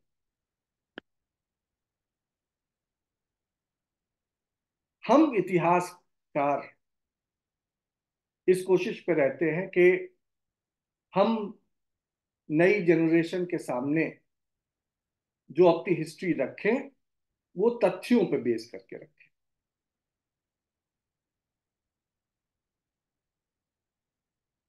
इतिहास से दो चीजें हमें नजर आती हैं। एक तो जो पुराने दौर में निकली हुई चीजें उसका खाता होता है, और एक एक्सप्लेनेशन होता है कि पास्ट में क्या हुआ था। और जहां तक पौराणिकी या मिथ का ताल्लुक है, वो एक पवित्र व्याख्यान ही है और कुछ नहीं, सेक्रेट नैरेटिव, जो एक ट्रेडिशनल सोसाइटी का पार्ट हुआ करता था, जिसमें सुपर ह्यूमन्स का जिक्र होता है। लेकिन याद रखिए कि इतिहास की शुरुआत ही माइथोलॉजी को यूज करके हुई है। अगर आप याद करें कि हेरोडोटस की जो हिस्ट्री है, that is basically based on mythologies themselves. तो ऐसा नहीं है कि इतिहासकारों ने माइथोलॉजी को यूज न किया हो। इनफैक्ट एज आई सेड कि जो फादर ऑफ हिस्ट्री है हेरोडोटस, उसने ही अपने पूरे वर्क को माइथोलॉजी पे बेस करके उसने अकाउंट लिखा था। इसी तरीके से एक और हिस्टोरियन गुजरे हैं, जैकब बर्खार्ट, जिन्होंने लिखी है judgments on history and historians 1929 में। उनके यहां भी आपको पौराणिकी का, माइथोलॉजी का आपको काफी वर्णन मिलेगा, हेल्प मिलेगी to reconstruct the past. Actually, the term mythology is derived from a word, mythos, जिसका मतलब ही होता है डिसाइसिव, फाइनल प्रोनाउंसमेंट। और ये बिल्कुल डिफरेंट है एक दूसरे वर्ड से जिसको कहते हैं लोगोस।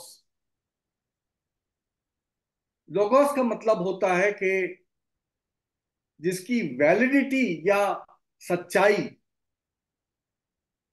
को हम आर्ग्यू कर सके और डिमॉन्स्ट्रेट कर सके। इतिहास जो है, राइटिंग ऑफ हिस्ट्री जो है, वो एक लोगोस एक्टिविटी है, यानी वो एक्टिविटी है जहां के ऊपर हम जब पास्ट की बात कर रहे हैं तो हम उसको एज एन आर्गुमेंट पेश कर रहे हैं और उसको हम डिमॉन्स्ट्रेट कर रहे हैं तथ्यों के जरिए से कि आया ऐसा हुआ था या नहीं हुआ था, या इसका क्या कॉज था, क्या इफेक्ट था। जब इस सही से हम अगर पुरानी बातों को याद करते हैं तभी हम इतिहास लिख रहे होते हैं या इतिहासकार होते हैं। एक राइटर गुजरे हैं विलियम मैकनील, उन्होंने एक आर्टिकल लिखा था, मिथ हिस्ट्री और truth, myth history and historians. और ये आर्टिकल एक जर्नल जो अमेरिका से निकलता है, अमेरिकन हिस्टोरिकल रिव्यू, उसमें 1986 में पब्लिश हुआ। और उन्होंने इस आर्टिकल में myth history, truth, mythology, history and historians नामक आर्टिकल में यह कहा था, the so called scientific history is itself the result of a belief system with अनक्वेश्चन्ड assumptions। यानी जिसको आज हम साइंटिफिक हिस्ट्री कहते हैं, वो भी एक्चुअली एक बिलीफ सिस्टम का एक पार्ट है जहां पे कुछ एजम्पशंस को हम अनक्वेश्चन्ड लेते हैं। इसीलिए आप देखेंगे कि जो बहुत से हिस्टोरियंस हैं, स्कूल्स ऑफ हिस्ट्री हैं, जो अपने को कहते हैं कि ट्रूथ हम दिखा रहे हैं आपको।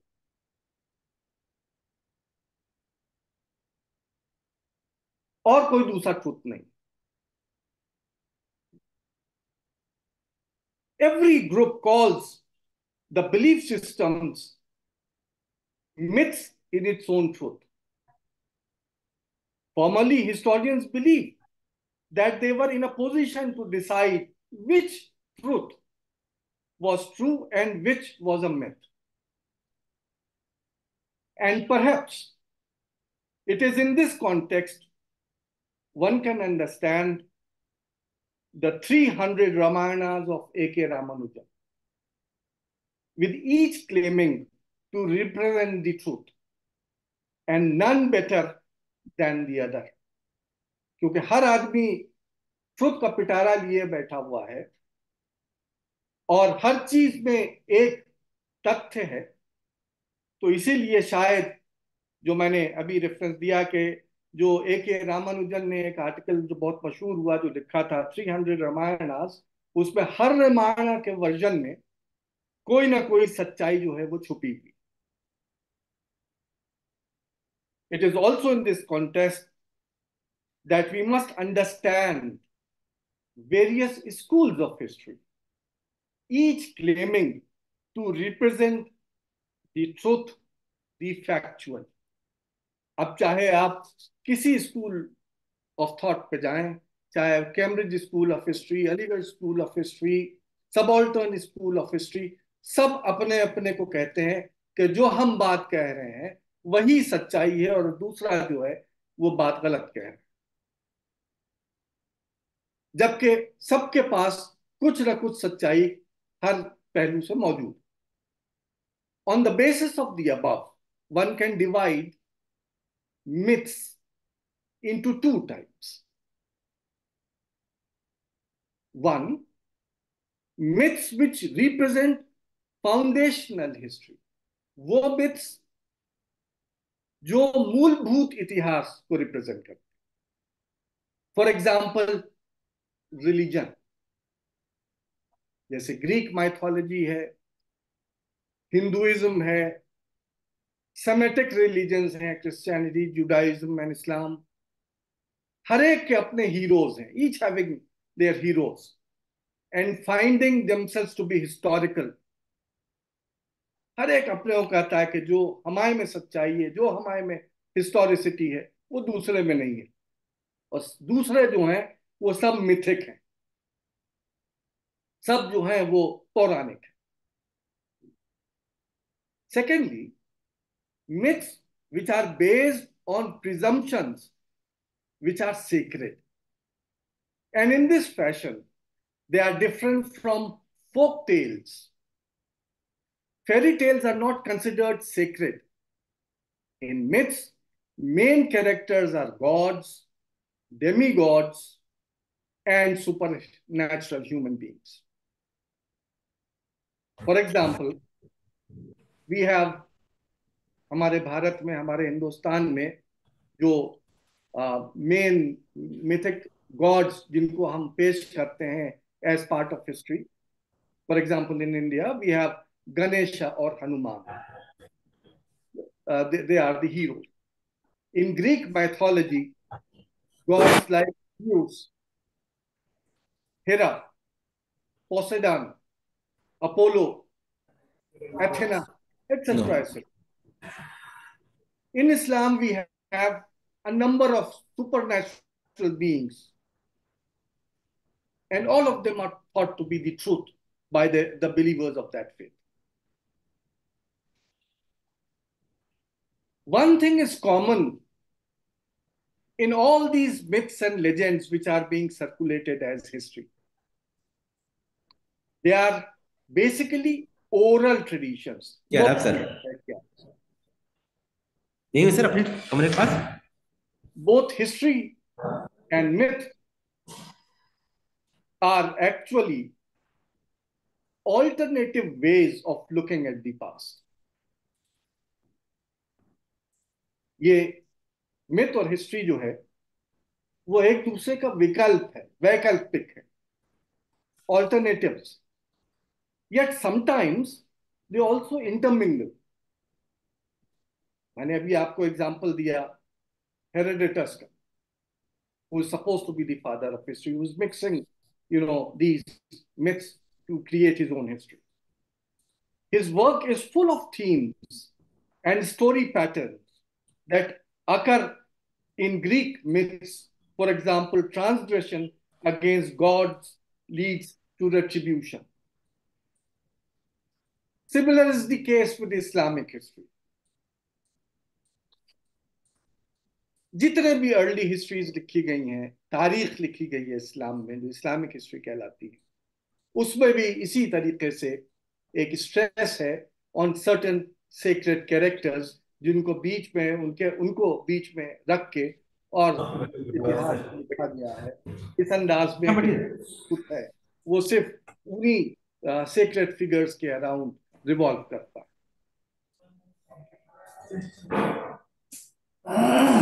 इन अदर वर्ड्स, अब तक जो मैंने आपका मुझे फोटोग्राफ चाहिए। नजर अजीज अंजुम, अपने आप माइक बंद कर लीजिए। नजर अपने माइक बंद कर लीजिए। नजर साहब, आपसे अनुरोध है, कृपया अपना माइक ऑफ कर ले। नजर साहब, आपसे अनुरोध है, कृपया अपना माइक ऑफ कर ले।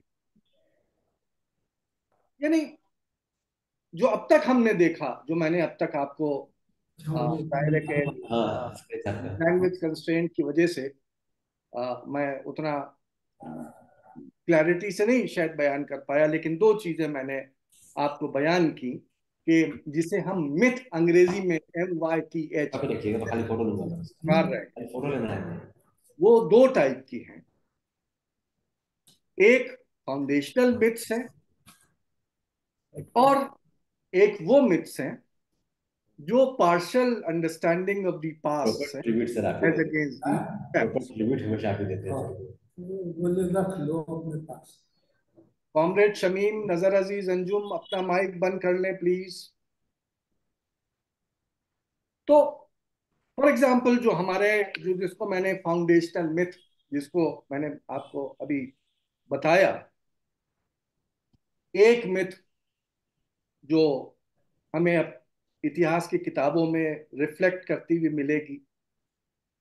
फॉर एग्जाम्पल, क्योंकि मैं मिडिवल हिस्ट्री का स्टूडेंट हूँ तो मैं मिडिवल से ही एग्जाम्पल आपको दूंगा।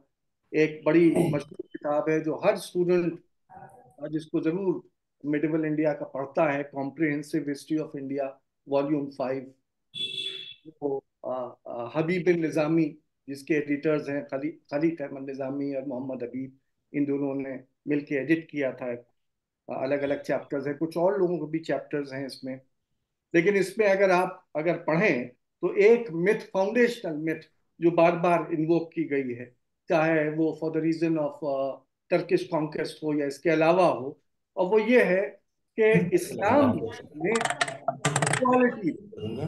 और रिसिप्ट कब इज होगा? इक्वालिटी। रिसिप्ट एक किस्म की से ज्यादा स्ट्रेस करते, मतलब अगर आपने और पिक कर लिया ना तो और लगाते जाएंगे। एंड है, ये एक पिक करने में उसका एक स्ट्रेस होता है जब हम बोलते हैं ना, see, we went and we did that and so it's speaking also it creates a kind of impact, and in writing also, in Arabic also, email ID चाहिए होगा ताकि आपको email ID or the you are using the harmful Google form भर kind of Firoza बुतूल lecturer, make a kind of stress on that. Firoza बुतूल lecturer, So that is please actually a technique of turn off your speaking. Mic. आप मुझे अपनी update भेजिएगा उसकी group में। किस किसने start किया हुआ है? नवीन से भी घर से ही बोल रहे हैं कम से कम 3 पेजेस, ज्यादा से ज्यादा 5 सफे। You are saying something? No, I was raising my hand because I was starting my presentation.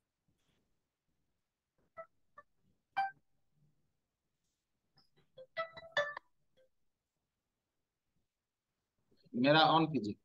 सुधी श्रोताजन से अनुरोध है, कृपया अपना माइक ऑफ कर ले, इससे लय टूट जाता है तो फिर सर जो बात करना चाहेंगे वो कहीं ना कहीं छूट जाएंगी। और आप सभी विद्वत जन इस वेबिनार से जुड़े हुए हैं, तो आपसे मेरा अनुरोध है कि कृपया कोऑपरेट करें। इतना ज्ञानवर्धक चीज फिर कहीं नहीं मिलेगा। हम लोग काफी प्रयास से प्रोफेसर सैयद अली नदीम रिजवी साहब को यहाँ पर इस मंच पर लाया है, इसीलिए आप लोगों से अनुरोध है कृपया माइक ऑफ कर लें और ज्ञान का लाभ उठाएं।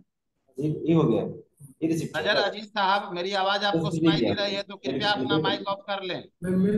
डॉक्टर नजर अजीज साहब, आपसे अनुरोध है कृपया कार्यक्रम को सुचारू रूप से चलने दें।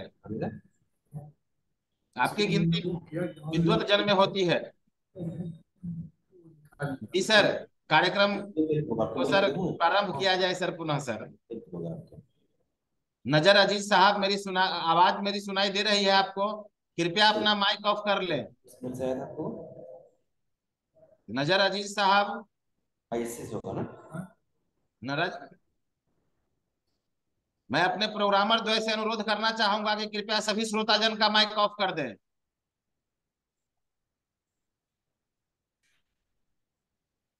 मैं अपने प्रोग्रामर से अनुरोध करना चाहूंगा कि कृपया सभी श्रोता का माइक ऑफ कर दें।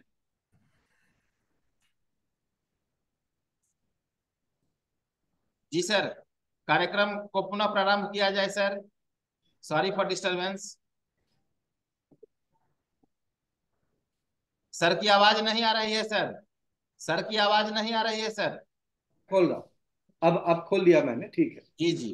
तो जो मैं कह रहा था वो ये कह रहा था कि इसमें जो एक प्रकार के जो मिथ्स, अंग्रेजी में MYTH मिथ जिसे कहा जा रहा है, जिसको मैं पौराणिक, हिंदी में पौराणिकी मैं ट्रांसलेट कर रहा हूँ उसमें एक कैटेगरी है जो फाउंडेशनल मिथ्स कहला रही हैं, जिसकी मैं एग्जांपल आपको दे रहा था। जो मिडिवल इंडिया की टेक्स्ट बुक्स जो हैं या दूसरी किताबें जो बहुत पॉपुलर हैं मिडिवल इंडिया पे जो लिखी गई हैं, उसमें इन्वोक किया जा रहा है और उसको हम लोग बिल्कुल हक और सच मान के चल रहे हैं, लेकिन वो हाफ ट्रूथ पे बेस्ड है।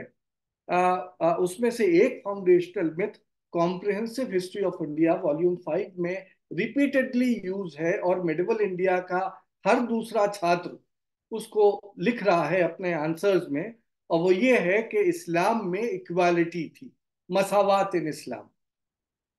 हाँ, इस्लाम में मसावात है, लेकिन that is between man and God, not between man and man. ऐसा लगता है कि जैसे इक्वालिटी जब बात की जाती है मसलन कॉम्प्रिहेंसिव हिस्ट्री में कि तुर्क क्यों जीत गए, तो ये कहा जाता है कि जो हमारा जो हिंदुस्तानी सोसाइटी थी वो कास्ट सिस्टम में बटी हुई थी, विभाजित थी कास्ट में, और जो तुर्क आए हुए थे उनकी कोई कास्ट नहीं थी, सब एक थे, इसलिए एक फायदा हो गया उनको जीत हासिल करने के लिए।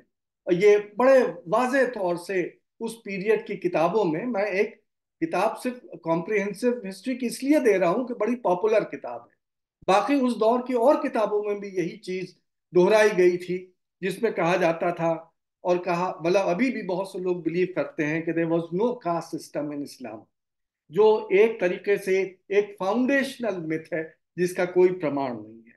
इसी तरीके से एक दूसरी मिथ की तरफ मैं आप का इशारा करूंगा, और वो है जो अकबर की किंगशिप को जस्टिफाई करने के लिए, ये बताने के लिए कि अकबर कितने महान थे, उसको प्रदर्शित करने के लिए अबुल फजल ने इन्वोक किया था, और वो एक चंगेजित मिथ थी। और वो क्या थी? मिथ ऑफ अलन कुआ। ये कहा गया था एक जो चंगेजी ट्रेडिशन था, जो मंगोल सीक्रेट मंगोल हिस्ट्रीज वगैरह जो लिखी जा रही थी, अब आजकल का वो दौर है कि जब वो ट्रांसलेट होके अब मौजूद हैं, उसमें ये इन्वोक किया गया था, जो तोराए चख्ताई के नाम से मशहूर था। उसमें ये बात इन्वोक की गई थी कि चंगेज की जो दादी थी अलन कुआ, वो एक्चुअली वो प्रेग्नेंट हुई थी, कंसीव हुई किया था उन्होंने, not through the agency of any man, किसी मर्द के सहारे नहीं, बल्कि सन गॉड की रेस के थ्रू।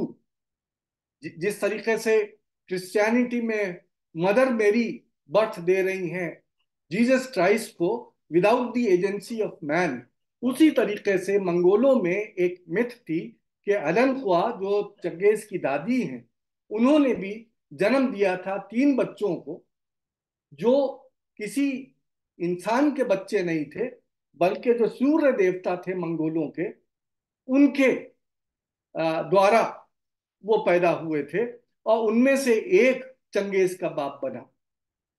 अबुल फजल इस पूरे मिथ को उठाता है और उसको कहता है कि वही जो सन रे थी, जो अलनक्वा के गर्भ में गई थी, जिसने अलनक्वा को प्रेग्नेंट किया था, वही सन रे गर्भ दर गर्भ होते हुए, पास होते हुए, और वो अकबर की मदर के थ्रू वो आई और अकबर की पैदाइश हुई। इसका मतलब ये कि चंगेज की तरीके से अकबर भी जो थे वो एक सन गॉड थे। तो इस टाइप की मिथ्स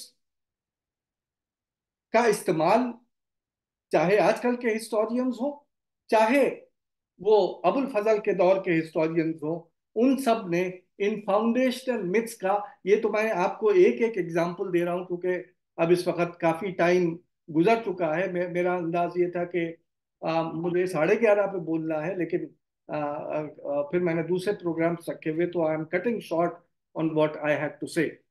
दूसरे तरीके के मिथ्स जो हैं, जो आज हमारे बच्चों को बताए जाते हैं, पढ़ाए जाते हैं, आम फहम हो जाते हैं, मसलन, और उसको बहुत से हिस्टोरियंस ने फिर नकारा है। मसलन एक मिथ जो सुल्तान महमूद अफ गजनी के बारे में, कि वो एक बुत शिकन थे और हिंदुस्तान में सिर्फ वो इस्लाम को फैलाने और हिंदुइज्म को तबाह करने के लिए आए थे, जिसके ऊपर फिर प्रोफेसर मोहम्मद हबीब ने पूरी एक किताब लिखी और उसमें यह आर्ग्यू किया कि ये एक मनगढ़ंत कहानी थी और फैक्ट क्या था।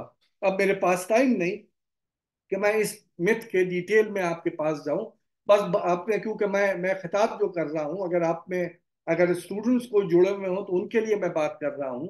मसलन इसी तरीके से एक एक दो और मिथ जो मुगल पीरियड की, पेटिकट गवर्नमेंट या नूरजहां जुनता, यानी वी स्मिथ एक बहुत बड़ा हिस्टोरियन, विंसेंट स्मिथ, जिसने अकबर की एक खासी उम्दा बायोग्राफी तैयार की है जो आज भी लोग पढ़ते हैं, और उसकी उसकी इम्पोर्टेंस में आज भी कोई कमी नहीं है, सिवाय ये कि जाहिर है कि अब नए रिसर्चेस हो गए, नई चीजें आ गई हैं।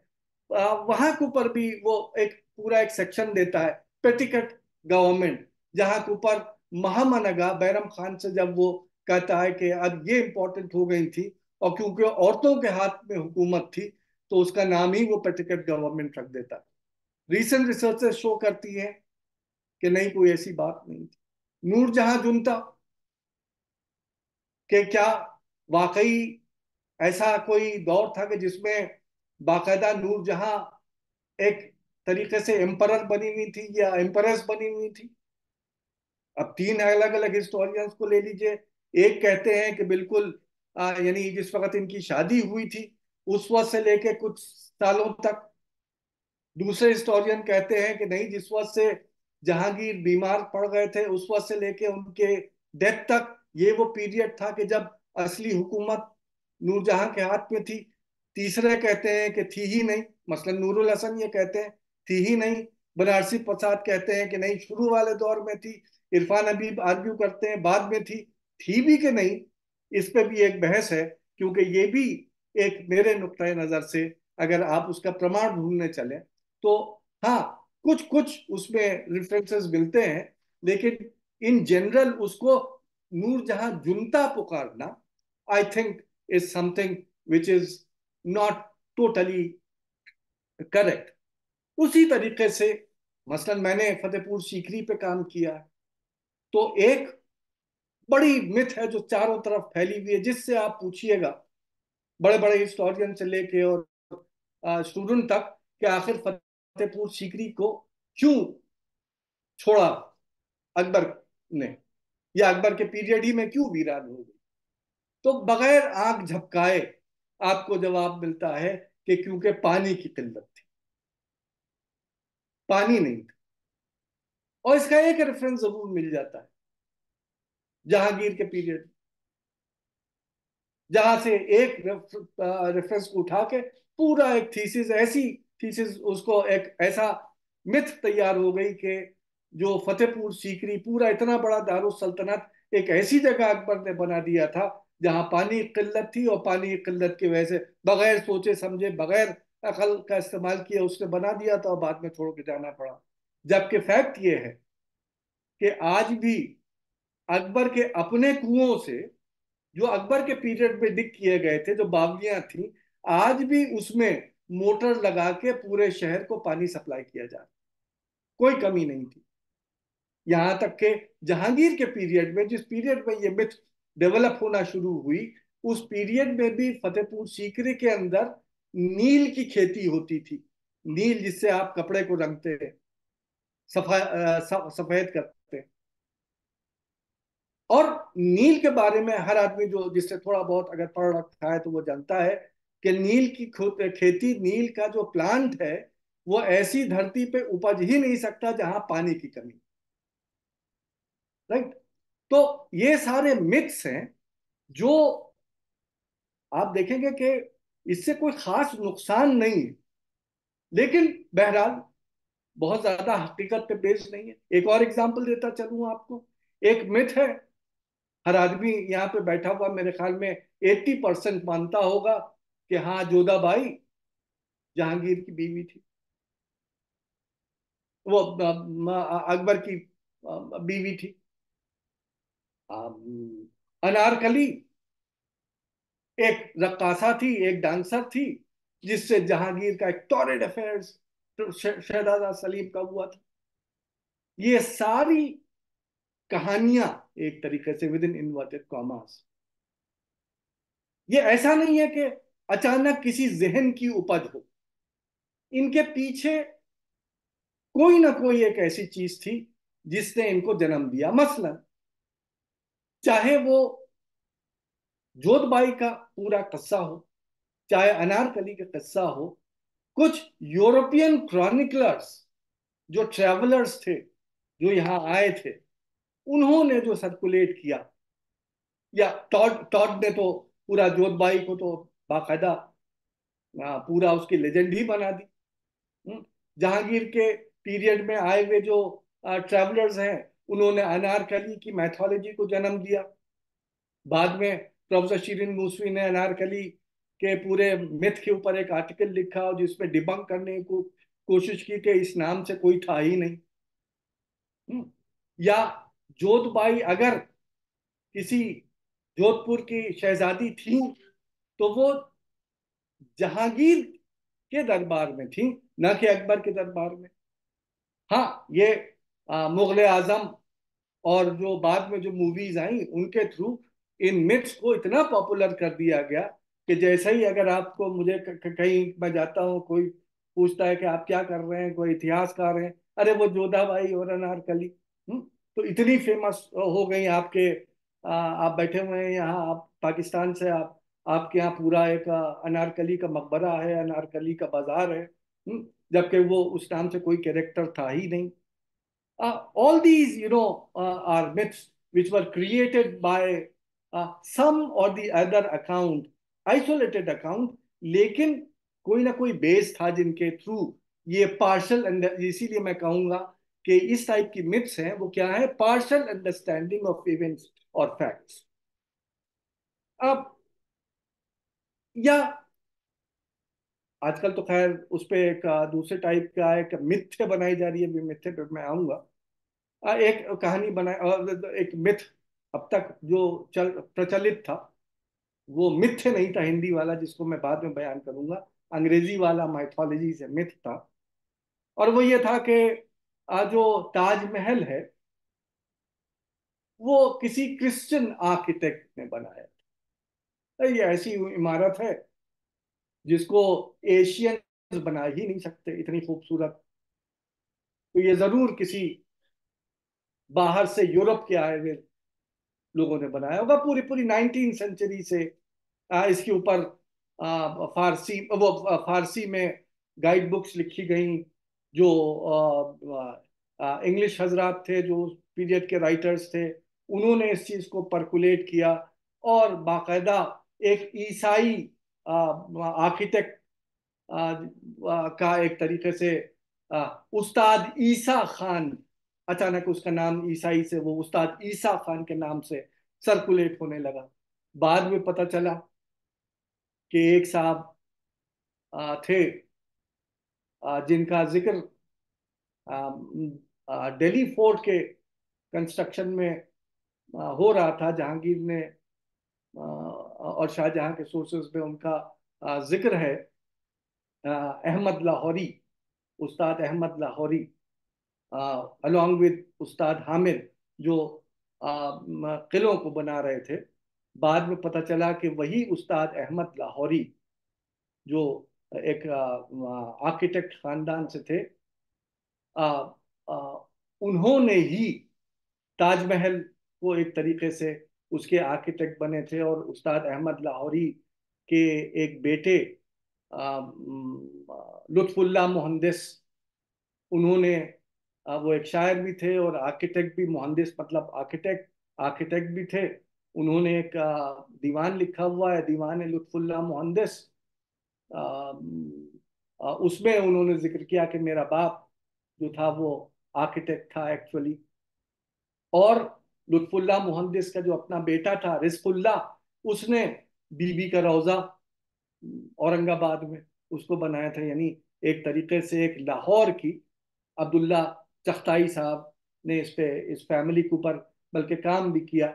अब्दुल्ला चख्ताई का एक बहुत ही अहम इसके ऊपर आर्टिकल मौजूद है, जहाँ दिखलाया कि एक लाहौर की एक आर्किटेक्ट फैमिली थी जो मुतवातिर मुस्तकिल मुगल एम्पायर को जिन्होंने सर्व किया, उसमें से ये। लेकिन जो यूरोपियंस थे, जो अंग्रेज यहाँ आए हुए थे या फ्रेंच थे या इंग्लिश थे, उन्होंने एक मिथ सर्कुलेट की कि ताज जैसी खूबसूरत बिल्डिंग तो हिंदुस्तानी या एशियन बना ही नहीं सकते, और उसको बनाने वाला एक ईसाई था, ईसा खां जिसका नाम था। ये भी एक माइथोलॉजी थी जो एक तरीके से।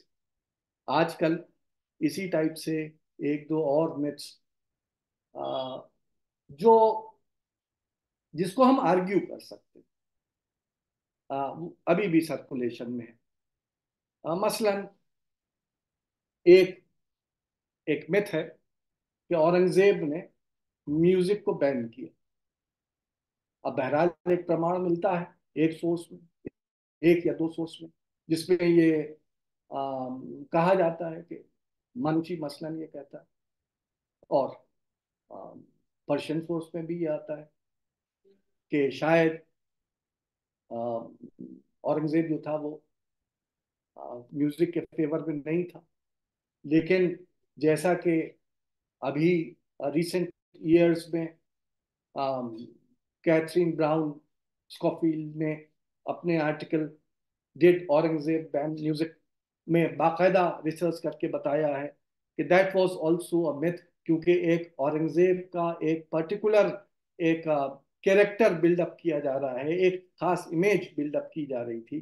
तो उसमें ये जरूरी था कि इस्लाम को क्योंकि मानने वाला है, तो जाहिर है music is something which is band, तो उसने जरूर उसको उसी अंदाज में उसकी कट्टरपंथी पंथी एक वो दिखाया जाता है।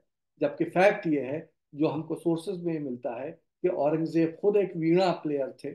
उनका एक लेटर मौजूद है जो उन्होंने अपने बेटे को लिखा था, जिसपे लिखा था कि बेटा अपने दादा से सीखो कि एक कल्चर्ड लाइफ कैसे बसाई जाती है।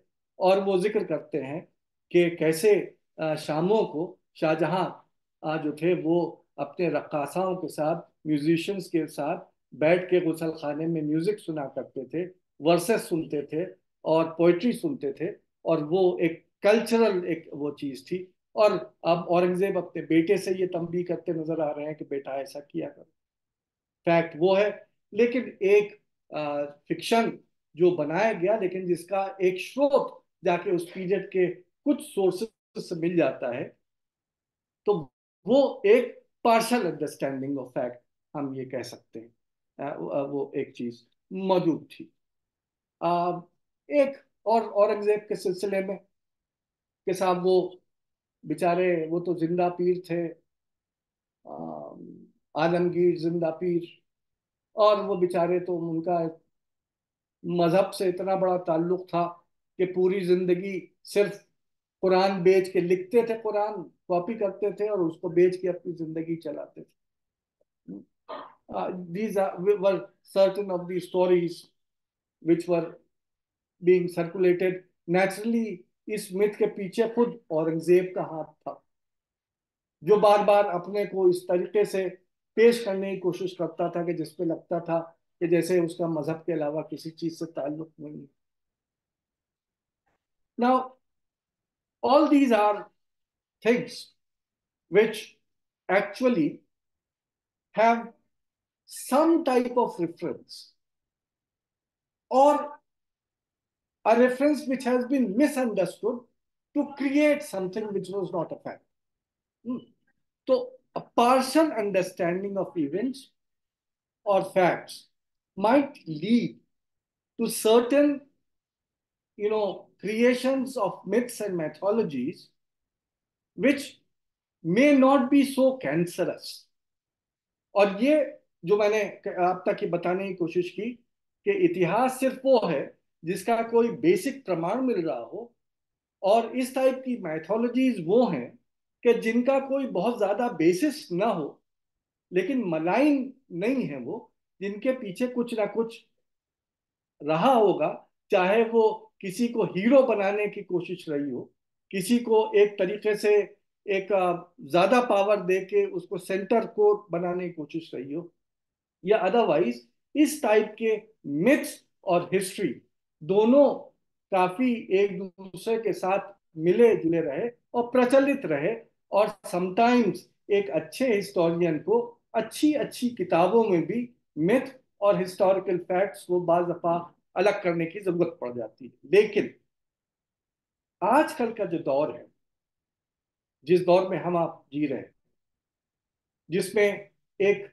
NEP आ रहा है, न्यू एजुकेशन पॉलिसी, जिसमें NCERT अपने किताबों को, टेक्स्ट बुक्स को रिवाइज कर रही हैं, और कहा यह जा रहा है कि हम नई एक तरीके से इंफॉर्मेशन के बेसिस पे नई चीजों को, जिनको अब तक जगह नहीं दी गई थी, उनको ऐड करने की कोशिश की गई है।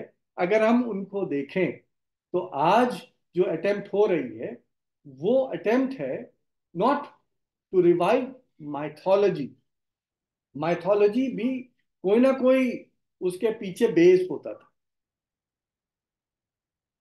आज जो कोशिश हो रही है वो मिथ्य, MITHYA, मिथ्य, जो एक संस्कृत वर्ड, अगर हम उसे अंग्रेजी में ट्रांसलेट करें, absurdity, something which has no basis at all. आज हमारे बच्चों को हमारे हिस्ट्री के सिलेबस में उन चीजों को ऐड किया जा रहा है जिनके पीछे कोई सेंस नहीं है, जो फॉल्सहुड है, असत्य है, अनट्रू है।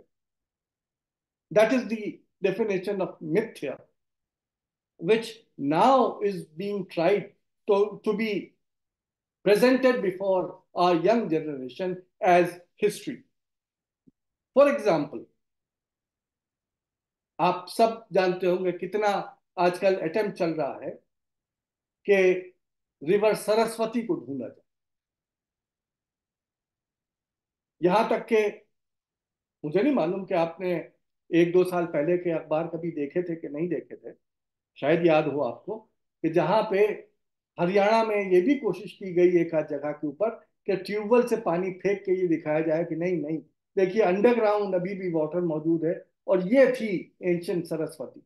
उसको रिवाइव करने की कोशिश, जबकि वो मौजूद नहीं है। इरफान हबीब साहब का इस सिलसिले में 1-2 आर्टिकल्स हैं जो उन्होंने इसके ऊपर लिखे हैं। इसके अलावा भी लोगों ने काम किया है। आई थिंक ये एक फॉल्सहुड है, टोटल मिथ, असत्य जो सर्कुलेट किया जा रहा है। और ये हो रहा है कि सिर्फ एक मिथिकल रिवर को नहीं भूला जा रहा, बल्कि पूरी एक जो इंडस वैली सिविलाइजेशन थी उसका नाम ही बदल के उसको हम सरस्वती सिविलाइजेशन के नाम से हम उसको पुकारने की कोशिश कर रहे हैं। अब प्रॉब्लम यह है कि आजकल का दौर एक ऐसी नेशनलिज्म का है कि जिसमें ये समझा जाता है कि जो इंडस एरिया था वो तो पाकिस्तान चला गया, अब हम उस पर क्यों बेस करें, हम अपने यहाँ कोई ऐसी चीज ढूंढ लेते हैं जिससे उन पर न डिपेंड करना पड़े। 70 साल पहले जो काम पाकिस्तान में हो रहा था, निगेशन ऑफ हिस्ट्री, आज 70 साल के बाद, और हम बड़ा फख्र करते थे कि वहां के ऊपर एक अकेले मुबारक अली हैं जो फाइट कर रहे हैं against that communalisation of history, जहां पे उनकी हिस्ट्री जो है वो इस टाइप की है कि जहां अकबर को कोई जगह नहीं मिल रही है, औरंगजेब को लॉट किया जा रहा है। आज हमारे यहाँ ऐसा सिलेबस बन रहा है आपके NCERT का न्यू एजुकेशन पॉलिसी में भी, जहां अकबर का कोई जिक्र नहीं हो रहा है। हाँ, औरंगजेब को जरूर पढ़ाया जा रहा है, क्योंकि औरंगजेब के थ्रू ही हम ये दिखा सकेंगे कि किस तरीके से कम्युनल डिवाइड और या कम्युनलिज्म मिडिवल इंडिया में मौजूद था। इसलिए बहुत जरूरी है कि हम औरंगजेब को पढ़ाएं, और औरंगजेब को बुराई करने के लिए हम बहुत जरूरी है कि हम दारा शिकोह को इन्वोक करें। दारा शिकोह तो एक तरीके से वही कर रहा था कमोबेश जो अकबर ने किया था। अकबर की सुलह कुल का कहीं जिक्र नहीं है, लेकिन अकबर ने जो हर मजहब को साथ लेके बढ़ने की कोशिश की थी, वो दारा को लॉट किया जा रहा है। दारा को क्यों लॉट किया जा रहा है? दारा को इसलिए लॉट किया जा रहा है कि अकबर, अगर आप देखें तो जो उनके पीरियड में एक फादर मोन्जरेट थे, उन्होंने कहा था कि अकबर जब सबको इक्वालिटी दे रहा है, इसका मतलब है सबको निगेट कर रहा है। he is negating religion. He was not in favor of any religion. Darashikoh, on the other hand, was trying to present that there are equal things in both the religions. Majmaul Bahrain, इसमें भी सच्चाई है, उसमें भी सच्चाई है. अकबर ये दिखाने की कोशिश कर रहा था कि ना यहाँ सच है ना वहाँ सच है. इसलिए आज अकबर को तो अगर पाकिस्तान ने बहुत दिन पहले उसको तरजीह नहीं दी थी, तो आज का जो हिंदुस्तान है उसमें जो नया कोर्स हमारे आ रहा है, अकबर को सिरे से गायब किया जा रहा है, दाराशिकोह को आगे बढ़ाया जा रहा है, क्योंकि उसके थ्रू हम एक खास तरीके की हिस्ट्री दिखा सकते हैं और उसको एज अ वेपन यूज करके औरंगजेब को और उनके जो विभाजित चीजें थी उनको हम अपने नए बच्चों में उनके एक जहन को एक तरीके से पॉइजनस कर सकते हैं. इसी तरीके से चाहे वो राणा प्रताप का अभी आपने कुछ दिन पहले सुना होगा किस तरीके से एक कोशिश चली थी कि कौन जीता था. वॉज इट अकबर और वॉज इट राणा प्रताप? हर प्रमाण मौजूद है, कोई एक जरा सी भी कोई ऐसा तथ्य मौजूद नहीं है जहां ये कहा जा रहा हो कि राणा प्रताप की विक्ट्री हुई हो. लेकिन उसका जो टाइटल है वो महाराणा प्रताप करके, यानी जो हिस्ट्री बुक्स में भी है, he is being taken as a great man although he lost the battle. लेकिन अब एक अपने मन घड़त एक कहानी लिखी जा रही है जहां कहा जाता है कि साहब एक्चुअली तो महाराणा प्रताप जीत गए थे और ये जो मिडिवल हिस्टोरियंस ने इन्होंने तथ्य को दाब के और उसकी विक्ट्री को हार में तब्दील कर दिया था. Actually it was the Rajputs who defeated the Mughals. Fact क्या है कि जहां तक मुगल्स और राजपूत हैं, ये दोनों एक सिक्के के दो रुख हैं, इक्वल एक्सप्लॉइटर्स. मैं ये नहीं कह रहा कि मुगल एम्पायर बड़ी बिनाइन एम्पायर थी. इरफान हबीब ने अपने किताब में ऑलरेडी शो कर दिया है, it was an exploitative empire जहां पे एक बड़ा रिग्रेसिव टाइप ऑफ टैक्सेशन था. लेकिन उनके साथ साथ में उस रिग्रेशन में जो राजपूत उनके कोलैबोरेटर्स थे, दे वर इक्वली टुगेदर. आज ये कोशिश की जा रही है दिखाने की कि as if they are two distinct categories, the Mughals and the राजपूत्स, and राजपूत्स were those who had been forcibly suppressed by the Mughals. The fact, however, is that both of them were the collaborators. In certain recent movies, you must have also seen, एक movie आई थी, मैं नाम इस वक्त भूल रहा हूं, जहां सुल्तान अलाउद्दीन खिलजी, एक वो इंसान जिसने मार्केट कंट्रोल मेजर्स दिए, जिसने एक तरीके से एग्रेरियन रिफॉर्म्स दिए आपको, जिसने आपको एक स्टैंडिंग मिलिट्री आर्मी दी, और उसको इस बारबेरियन अंदाज में शो किया गया कि जैसे वो कोई एक जंगली जानवर. ये कोशिशें हमारे नए जहन को, नए बच्चों को इन्फ्लुएंस करने की जा रही. वैसे ही उसी का एक एक और उदाहरण, जो मैं ज्यादा उस पर नहीं डिटेल में जाऊंगा, लेकिन उसका एक उदाहरण आपके सामने अयोध्या की बाबरी मस्जिद, जिसने आज मुल्क को डिवाइड किया हुआ. अब बाबरी मस्जिद तो चली गई, अब आप जो चाहें कहें या ना कहें, लेकिन अब और जो आगे स्टेप्स ली जा रही हैं in the name of history, in the name of bringing falsehood to replace history, वो ये है कि कुतुब मीनार एक्चुअली ऐबक या इल्तुतमिश का बनवाया हुआ नहीं था, बल्कि इट इज अ विष्णु स्तंभ. मेरे पास इस वक्त, मैं लाया था कि इसके ऊपर कुछ एविडेंस आपको देता कि कैसे ये पूरा एक असत्य है, अनट्रू है. लेकिन जाहिर है अब मेरे पास टाइम नहीं बच रहा है जो इस पे मैं कहूँ.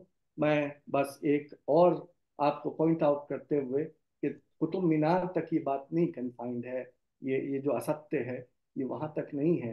It is getting so dangerous day by day कि अब तो ताजमहल को भी तेजो महल्या कह के पुकारा जा रहा है और कहा जा रहा है कि जबकि यानी एक रिसेंटली अभी एक किताब एडिट हुई है डॉक्टर जाकिर हुसैन ने काफ़ी नेशनल आर्काइव्स में वो थे, I think he was deputy director national archives new Delhi. उनके पॉस्टुमसली उनकी एक किताब छपी है जिसमें उनके लार्ज नंबर ऑफ आर्टिकल्स जो उन्होंने अपनी ज़िंदगी में लिखे थे, बिल्कुल हसन अस्करी साहब के अंदाज में उन्होंने भी जो भी आर्टिकल अपने लिखे थे वो प्राइमरी सोर्स मटेरियल पे बेस करके लिखे थे। और हसन अस्करी साहब की तरह जाकिर हुसैन साहब भी उस खत शिकस्त और उस फारसी जो पुरानी फारसी कहलाती है उससे वाकिफ थे और उन डॉक्यूमेंट्स को उस आर्टिकल में शामिल किया है, जिससे पूरा हमको सच्चाई सामने नजर आ जाती है कि कहाँ से मटेरियल खरीदा गया, कितना कंस्ट्रक्शन हुआ, किसको क्या पेमेंट किया गया, वगैरह वगैरह। यहाँ तक कि फ्रांसवाय बर्नियर का भी इंफॉर्मेशन मौजूद है जो बताता है, जिसने जो आई विटनेस है कैसे ताजमहल का यानी क्रिएशन हो रहा था। लेकिन आज की तारीख में अब अगर आप इतिहास की बात कीजिए, हिस्ट्री की बात कीजिए, तो आप एक्चुअली आप एंटी नेशनल हैं। आज आपको जो बात करनी है वो उन मिथ्यों की बात करनी है, उन एब्सोल्यूटिज की बात करनी है, उस असत्य की बात करनी है। और अगर इस टाइप के मन घड़त से जो एक पर्टिकुलर पार्टी को वोट दिला सकते हैं, इसके अलावा कुछ नहीं कर सकते हैं, अगर आप वो कर रहे हैं तो तभी आप एक इतिहासकार कहलाते हैं। मैं अपने टॉक को यहीं पे ख़त्म करता हूँ ये कह के कि अगर मेरे बच्चे या कोई इसको सुने कि जो 2003 ऑनवर्ड्स जो डिस्टॉर्शन हो रहा है हिस्ट्री बुक्स में, उससे अवेयर रहें। और प्लीज़ जो हिस्ट्री जिस टाइप से ईएचकार और दूसरों ने मार्क ब्लॉक ने जिस अंदाज में हिस्ट्री को डिफाइन किया है वहीं तक उसको कन्फाइन रखें और बगैर किसी तथ्य के कोई बात न करें। धन्यवाद। बहुत बहुत धन्यवाद सर। अभी हम लोगों ने mythology, history and फाल्सिटी, writings the past in contemporary times विषय पर मध्यकालीन भारतीय इतिहास के जाने माने इतिहासकार मुख्य वक्ता के रूप में प्रोफेसर सैयद अली नजीम रिजवी साहब का के व्याख्यान को हम लोगों ने सुना, और निश्चित रूप से सर का यह व्याख्यान सुधी श्रोताजन के लिए लाभकारी सिद्ध होगा। कार्यक्रम को आगे बढ़ाते हुए मैं आज के कार्यक्रम के अध्यक्षीय भाषण हेतु आभासी मंच पर उपस्थित डॉक्टर इम्तियाज अहमद, पूर्व निदेशक Khudabakhsh oriental public library Ashok Rajpath Patna, sir से मैं आग्रह करूंगा कि सर माइक ऑन कर लें और अपने अध्यक्षीय भाषण से सुधी श्रोताजन को रूबरू कराएं। Sir doctor Imtiaz Ahmad sir. शुक्रिया डॉक्टर अशोक रंजन साहब। मोहतरम प्रोफेसर इरफान हबीब, प्रोफेसर हरबंस मुखिया, प्रोफेसर सैयद अली नदीम रिजवी जिन्होंने आज का ये अस्करी मेमोरियल लेक्चर डिलीवर किया, मेरे दोस्त अहमद, आर्काइव्स के डायरेक्टर डॉक्टर मोहम्मद फैसल अब्दुल्ला, अशोक रंजन साहब और वो तमाम लोग जो इस ऑनलाइन प्रोग्राम में हमारे साथ शामिल हैं। आज जो लेक्चर अस्करी साहब की याद में दिया गया वो कई मानों में बहुत अहम है, इसकी बड़ा महत्व है, इसकी बहुत प्रासंगिकता है, क्योंकि आज जैसा कि रिजवी साहब ने खुद ही कहा, आज जिस दौर में हम जी रहे हैं उसमें एक ऐसा इतिहास रचा जा रहा है जो न सिर्फ एक मिथकों पर आधारित है जिसमें मिथ्या धारणाएं बहुत अधिक हैं, बल्कि जो विडंबना है, जो आयरनी है, वो ये है कि अब मिथक भी गढ़े जा रहे हैं। पहले तो था कि इतिहास गढ़ा जा रहा था, कुछ उसकी बुनियाद में कहीं पर कुछ मिथक थे, कुछ असम्पशंस थे, लेकिन अब ये हो रहा है कि वैसे असम्पशंस भी गढ़े जा रहे हैं। अभी आपने हल्दी घाटी की लड़ाई की मिसाल दी, और ये बहुत अच्छी मिसाल है इस बात की कि किस तरह तथ्यों से तो बहुत दूर आ गया है, जो मिथक है उनका भी एक बहुत ही विकृत रूप, एक बहुत ही डिस्टॉर्टेड रूप, जो आपने कहा कि फॉल्सिटी या असत्य पर आधारित है, वो अब गढ़ा जा रहा है। और यही नहीं, उसको जो इतिहास की पाठ्य पुस्तकें हैं, जो टेक्स्ट बुक्स हैं, उनमें जगह दी जा रही है, और ये काम बड़े संगठित रूप से हो रहा है, बड़े ऑर्गेनाइज्ड ढंग से हो रहा है। और इससे इस बात का एक संदेशा है, हम चाहते हैं या हम उम्मीद करते हैं कि अंदेशा गलत साबित हो, लेकिन ये अंदेशा है कि आने वाली नस्लें, आने वाली पीढ़ियां हैं, वो जिस इतिहास को पढ़ेंगे वो शायद वो इतिहास नहीं होगा जिस इतिहास को एक प्रमाणिक आधार प्राप्त रहा। तो ये बड़ा ही प्रासंगिक था आज का जो विषय था, और प्रोफेसर रजावी को मैं मुबारकबाद दूंगा उसके इस अच्छे प्रेजेंटेशन के लिए। एक बात मैं और यहाँ पर कहना चाहूंगा, अहमद आपको खास कि अगर सही मानों में अभी कोई मोस्ट एमिनेंट अथॉरिटी है प्रोफेसर असगरी पर, तो आप खुद हैं। ये अलग बात है कि आपने अपने इंकसारी में, मॉडेस्टी में कोई और नाम ले लिया हो, लेकिन हकीकत यह है कि you are the greatest living authority on Professor Askari and his works, and I congratulate you for all the good work that you have been doing so far. Askari साहब का एक मजमून था उर्दू में, समझते हैं कोई लेट 1930s या अर्ली 1940s में छपा था। उस जमाने में एक रिसाला उर्दू का पटना से निकलता था, मासिर उसका नाम था। उस मजमून का उन्वान ही था इल्म तवारीख, और अस्करी साहब ने बहुत तफसील के साथ, बहुत विस्तार से उनका जो एक तसव्वुर था, उनका जो एक आइडिया था कि इतिहास क्या है और इतिहास कैसा होना चाहिए, उसको उन्होंने लिखा था, उस पर उन्होंने चर्चा की थी। और जो बात आज कई बार कही गई, अशोक साहब ने भी कहा, रजावी साहब ने भी कहा कि इतिहास का जो मूल आधार है वो स्रोत है, सोर्सेज हैं या जो माखज है वही उसकी बुनियाद है। अस्करी साहब ने इस बात का जिक्र उस मजमून में बड़े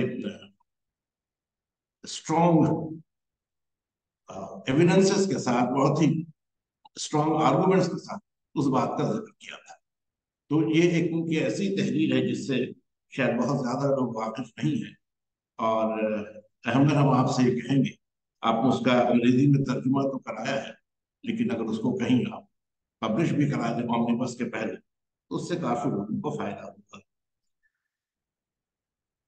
अस्करी साहब के बारे में हम सभी लोग जानते हैं कि उनके काम का काफी हिस्सा सूफी इकराम के सिलसिले में था। मलफूजात और मकतूबात, यानी जो संत साहित्य कहते हैं, थियोलॉजिकल लिटरेचर कहते हैं, उसमें जो सूफी संतों के पत्र थे या उनकी जो उक्तियां थी या सुक्तियां थी, उस पर उन्होंने काम किया है। और हम सभी जानते हैं कि इस तरह का जो थियोलॉजिकल लिटरेचर है, जो संत साहित्य है, उसमें बहुत सारे मिथक भी शामिल होते हैं। वो एक तरह से उसका एक अभिन्न अंग है।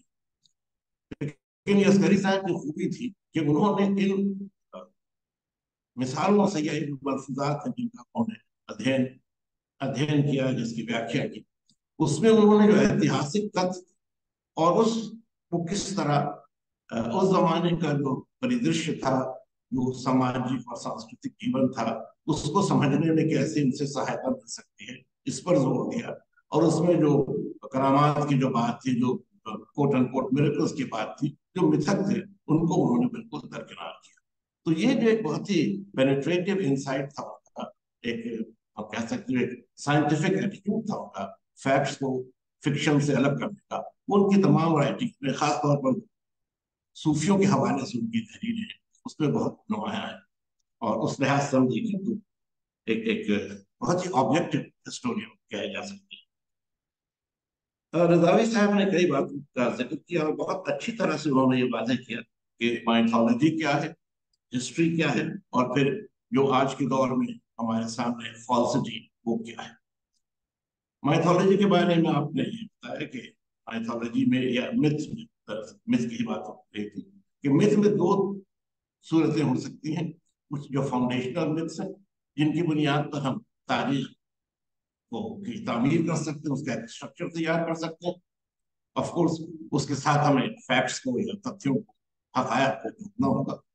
और एक जो असम्पशनल मिथ्स है, जिनका कोई आधार नहीं, या जो किसी भी वाक्य के बारे में पार्शियल अंडरस्टैंडिंग करना होता है। और उन्होंने मेडिवल हिस्ट्री के हवाले से ऐसे कई मिथ्स का जिक्र किया, जिसमें एक तो पहला जो उन्होंने मामला पेश किया वो इस्लाम और अखुवत का मामला था, मसावात का मामला था। और उसके बाद फिर उन्होंने कई शख्सियतों के बारे में, कई व्यक्तियों के बारे में, हम माफी चाहते हैं क्योंकि ये जगह एयरपोर्ट के बहुत करीब है, तो ये थोड़ा सा डिस्टर्बेंस अप्रोचिंग फ्लाइट की वजह से हो रहा होगा। एनीवे, तो हम ये कह रहे थे कि आपने, रजावी साहब ने कई शख्सियतों की भी मिसाल दी, जिसमें महमूद गजनवी का नाम आया, अकबर का नाम आया, और फिर कुछ लेसर फिगर्स के बारे में अगर हम कहें तो नूरजहां और जुल्दरबाई और अनारकली का जिक्र आया। और आपने इस बात को वाजे किया कि किस तरह बहुत सारी कहानियां, बहुत सारे तस्वुरात उनके बारे में बन गए हैं, उनकी बुनियाद तारीखी हक़ाइक़ पर नहीं है, ऐतिहासिक सत्य है उन पर नहीं है, बल्कि कुछ जो कहानियां लिखी गई, कुछ जो विदेशी यात्रियों ने, जो बहुत हद तक यहाँ की परिस्थितियों को नहीं समझ पाते थे, उन्होंने जो कुछ चर्चा की उसको आधार बनाया गया। और खास तौर पर फतेहपुर सिकरी के बारे में उन्होंने चर्चा की, वो उनके अपने अनुभव और अपने जो वहाँ उन्होंने आर्काइवल काम किया है, शोध का काम किया है, उत्खनन का काम किया है, उस पर आधारित थी। और एक मिथ जिसकी उन्होंने बहुत स्पष्ट रूप से चर्चा की कि फतेहपुर सिकरी में पानी की प्राप्ति कठिन थी, उसको उन्होंने बहुत ही वाज़ेह तौर पर स्पष्ट बताया कि ऐसा सही नहीं है।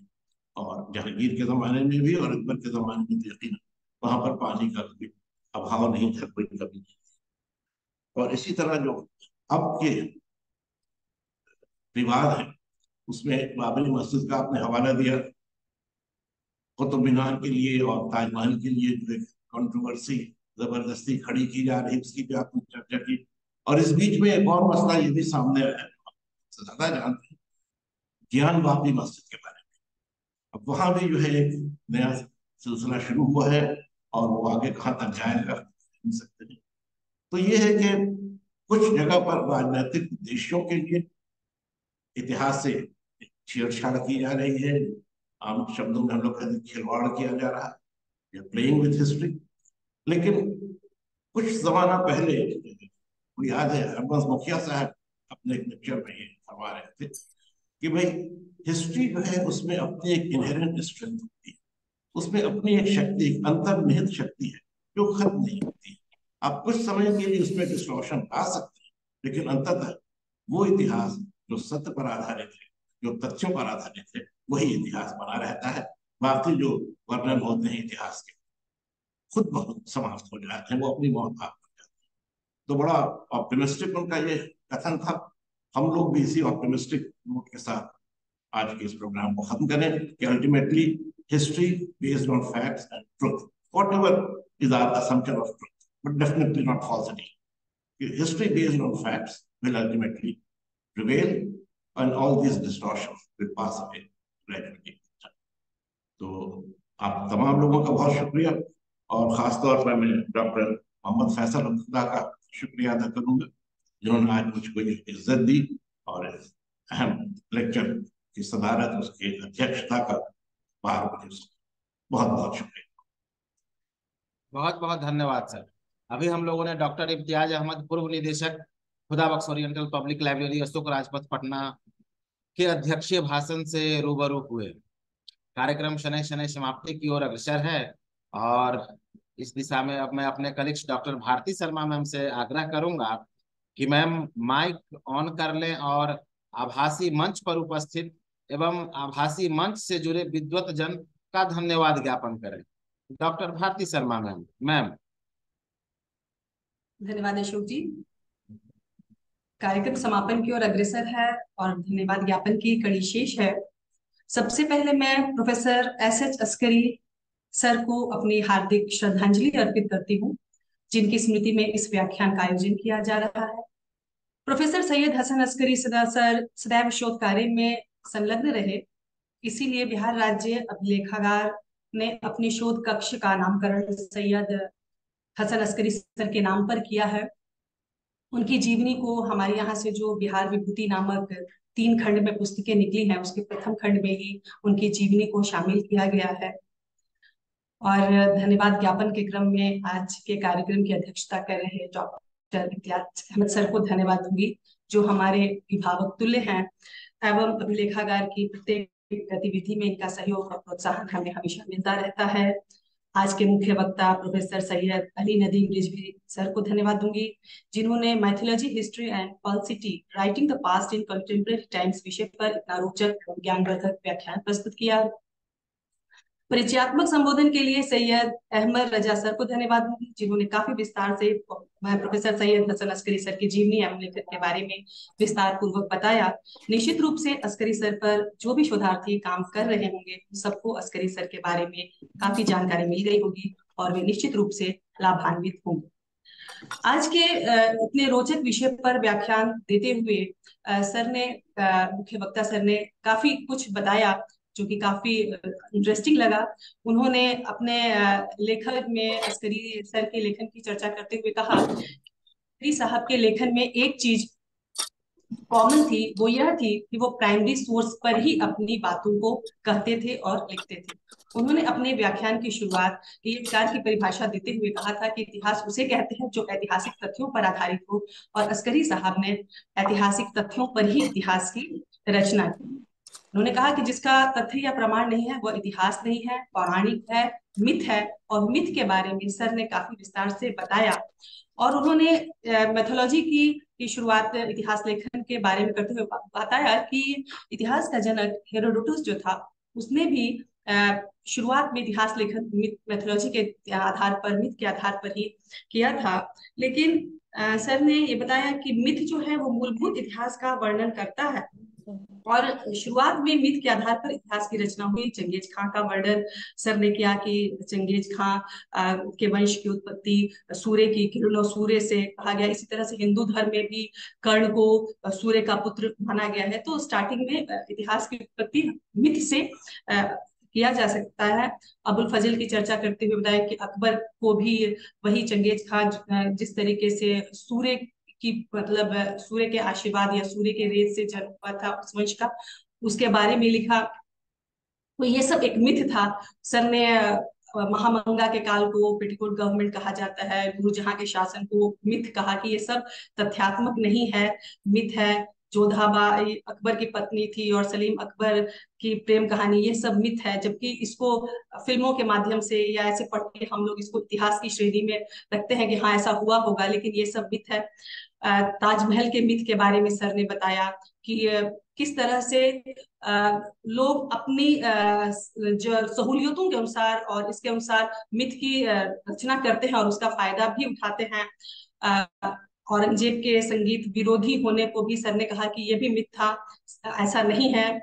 और वर्तमान सरकार की भी चर्चा करते हुए कहा कि मतलब हर समय अपनी जरूरतों के अनुसार मिथ की रचना की जाती है और उसके आधार पर इतिहास का लेखन किया जाता है। शिक्षा में, सिलेबस में उसको डाला जाता है। और लेकिन इसके बारे में मिथ जो है वो बहुत समय तक नहीं रह पाता है। आखिर उसकी सत्यता की जांच होती है और जो तथ्यगत जो इतिहास होता है वही रहता है। मिथ अपने आप धीरे धीरे एक न एक दिन वो मिथ ही साबित हो जाता है। धन्यवाद सर, इतना अच्छा ज्ञानवर्धक रोचक जानकारी देने के लिए। अपने अध्यक्षीय भाषण में इम्तियाज सर ने कहा कि आज के इतिहास लेखन के बारे में कहा कि बहुत सा जो इतिहास को मिथ के आधार पर गढ़ा जा रहा है और उसे पाठ्यक्रम में शामिल किया जा रहा है, जिससे जो भविष्य में जो पीढ़ियां जो इतिहास पढ़ेंगी उनको प्रामाणिक इतिहास से रूबरू नहीं होंगी। लेकिन सर ने भी इस बात को कहा कि जो मिथ के आधार पर जो आधारित इतिहास है वो अधिक समय तक नहीं रहेगा, तथ्यगत इतिहास ही स्थापित होता है और वही अंत में चलता है। और अस्करी साहब के लेखन की चर्चा करते हुए भी इम्तियाज सर ने भी कहा कि उन्होंने जो इतिहास लिखा वो मिथक को दरकिनार करके ही इतिहास लेखन किया। धन्यवाद सर, इस इतने अच्छे विषय पर इतनी अच्छी जानकारी देने के लिए धन्यवाद सर। अब मैं बिहार राज्य अभिलेखागार के निदेशक और सहायक निदेशक को धन्यवाद दूंगी, जिनके सहयोग और प्रोत्साहन से यह कार्यक्रम सफलतापूर्वक संचालित होता है। और बिहार राज्य लेखागार के सभी कार्मिकों को धन्यवाद दूंगी जिनका प्रत्यक्ष या अप्रत्यक्ष रूप से इस कार्यक्रम को सफल बनाने में योगदान रहता है। साथ ही हमारे तकनीकी विशेषज्ञ पंकज जी रामाशी जी को धन्यवाद दूंगी और वे सभी श्रोतागण जो आज के इस कार्यक्रम से जुड़े हुए हैं उन सबको धन्यवाद, क्योंकि उनकी उपस्थिति हमें प्रोत्साहन देती है। और आज निश्चित रूप से सभी शोधार्थी काफी लाभान्वित हुए होंगे, क्योंकि काफी ज्ञानवर्धक और रोचक व्याख्यान रहा। हम सभी इसको बहुत ही रोचकतापूर्ण हम लोगों ने सुना और मैं ये देख रही हूँ कि जो लोग भी शुरुआत से जुड़े हैं उसमें से एक में भी कोई गया नहीं है, सब सुन रहे हैं। इसका मतलब सब इनसे बहुत ही लाभान्वित हो रहे हैं। तो आज एक बार पुनः सभी को धन्यवाद और गुरुजनों को प्रणाम। बहुत बहुत धन्यवाद भारती दी, धन्यवाद ज्ञापन के लिए। आज का लेक्चर कई मायनों में काफी अलग रहा है। आज मैं देख रहा हूं कि पार्टिसिपेंट के रूप में हरवंश मुखिया सर हैं, भारती मैम हैं, बांग्लादेश से जुड़े हुए हैं प्रोफेसर इनायतुल्लाह सर हैं, नृपेंद्र कुमार श्रीवास्तव सर हैं। तो करीब करीब जो देश के नामी गिरामी जो विद्वत जन है आज इस सभा में इस वेबिनार के माध्यम से प्रोफेसर सैयद अली नदीम रिजवी साहब के भाषण को सुना है और काफी कुछ सर ने ज्ञानवर्धक जानकारी प्रदान की है। बहुत बहुत धन्यवाद सर।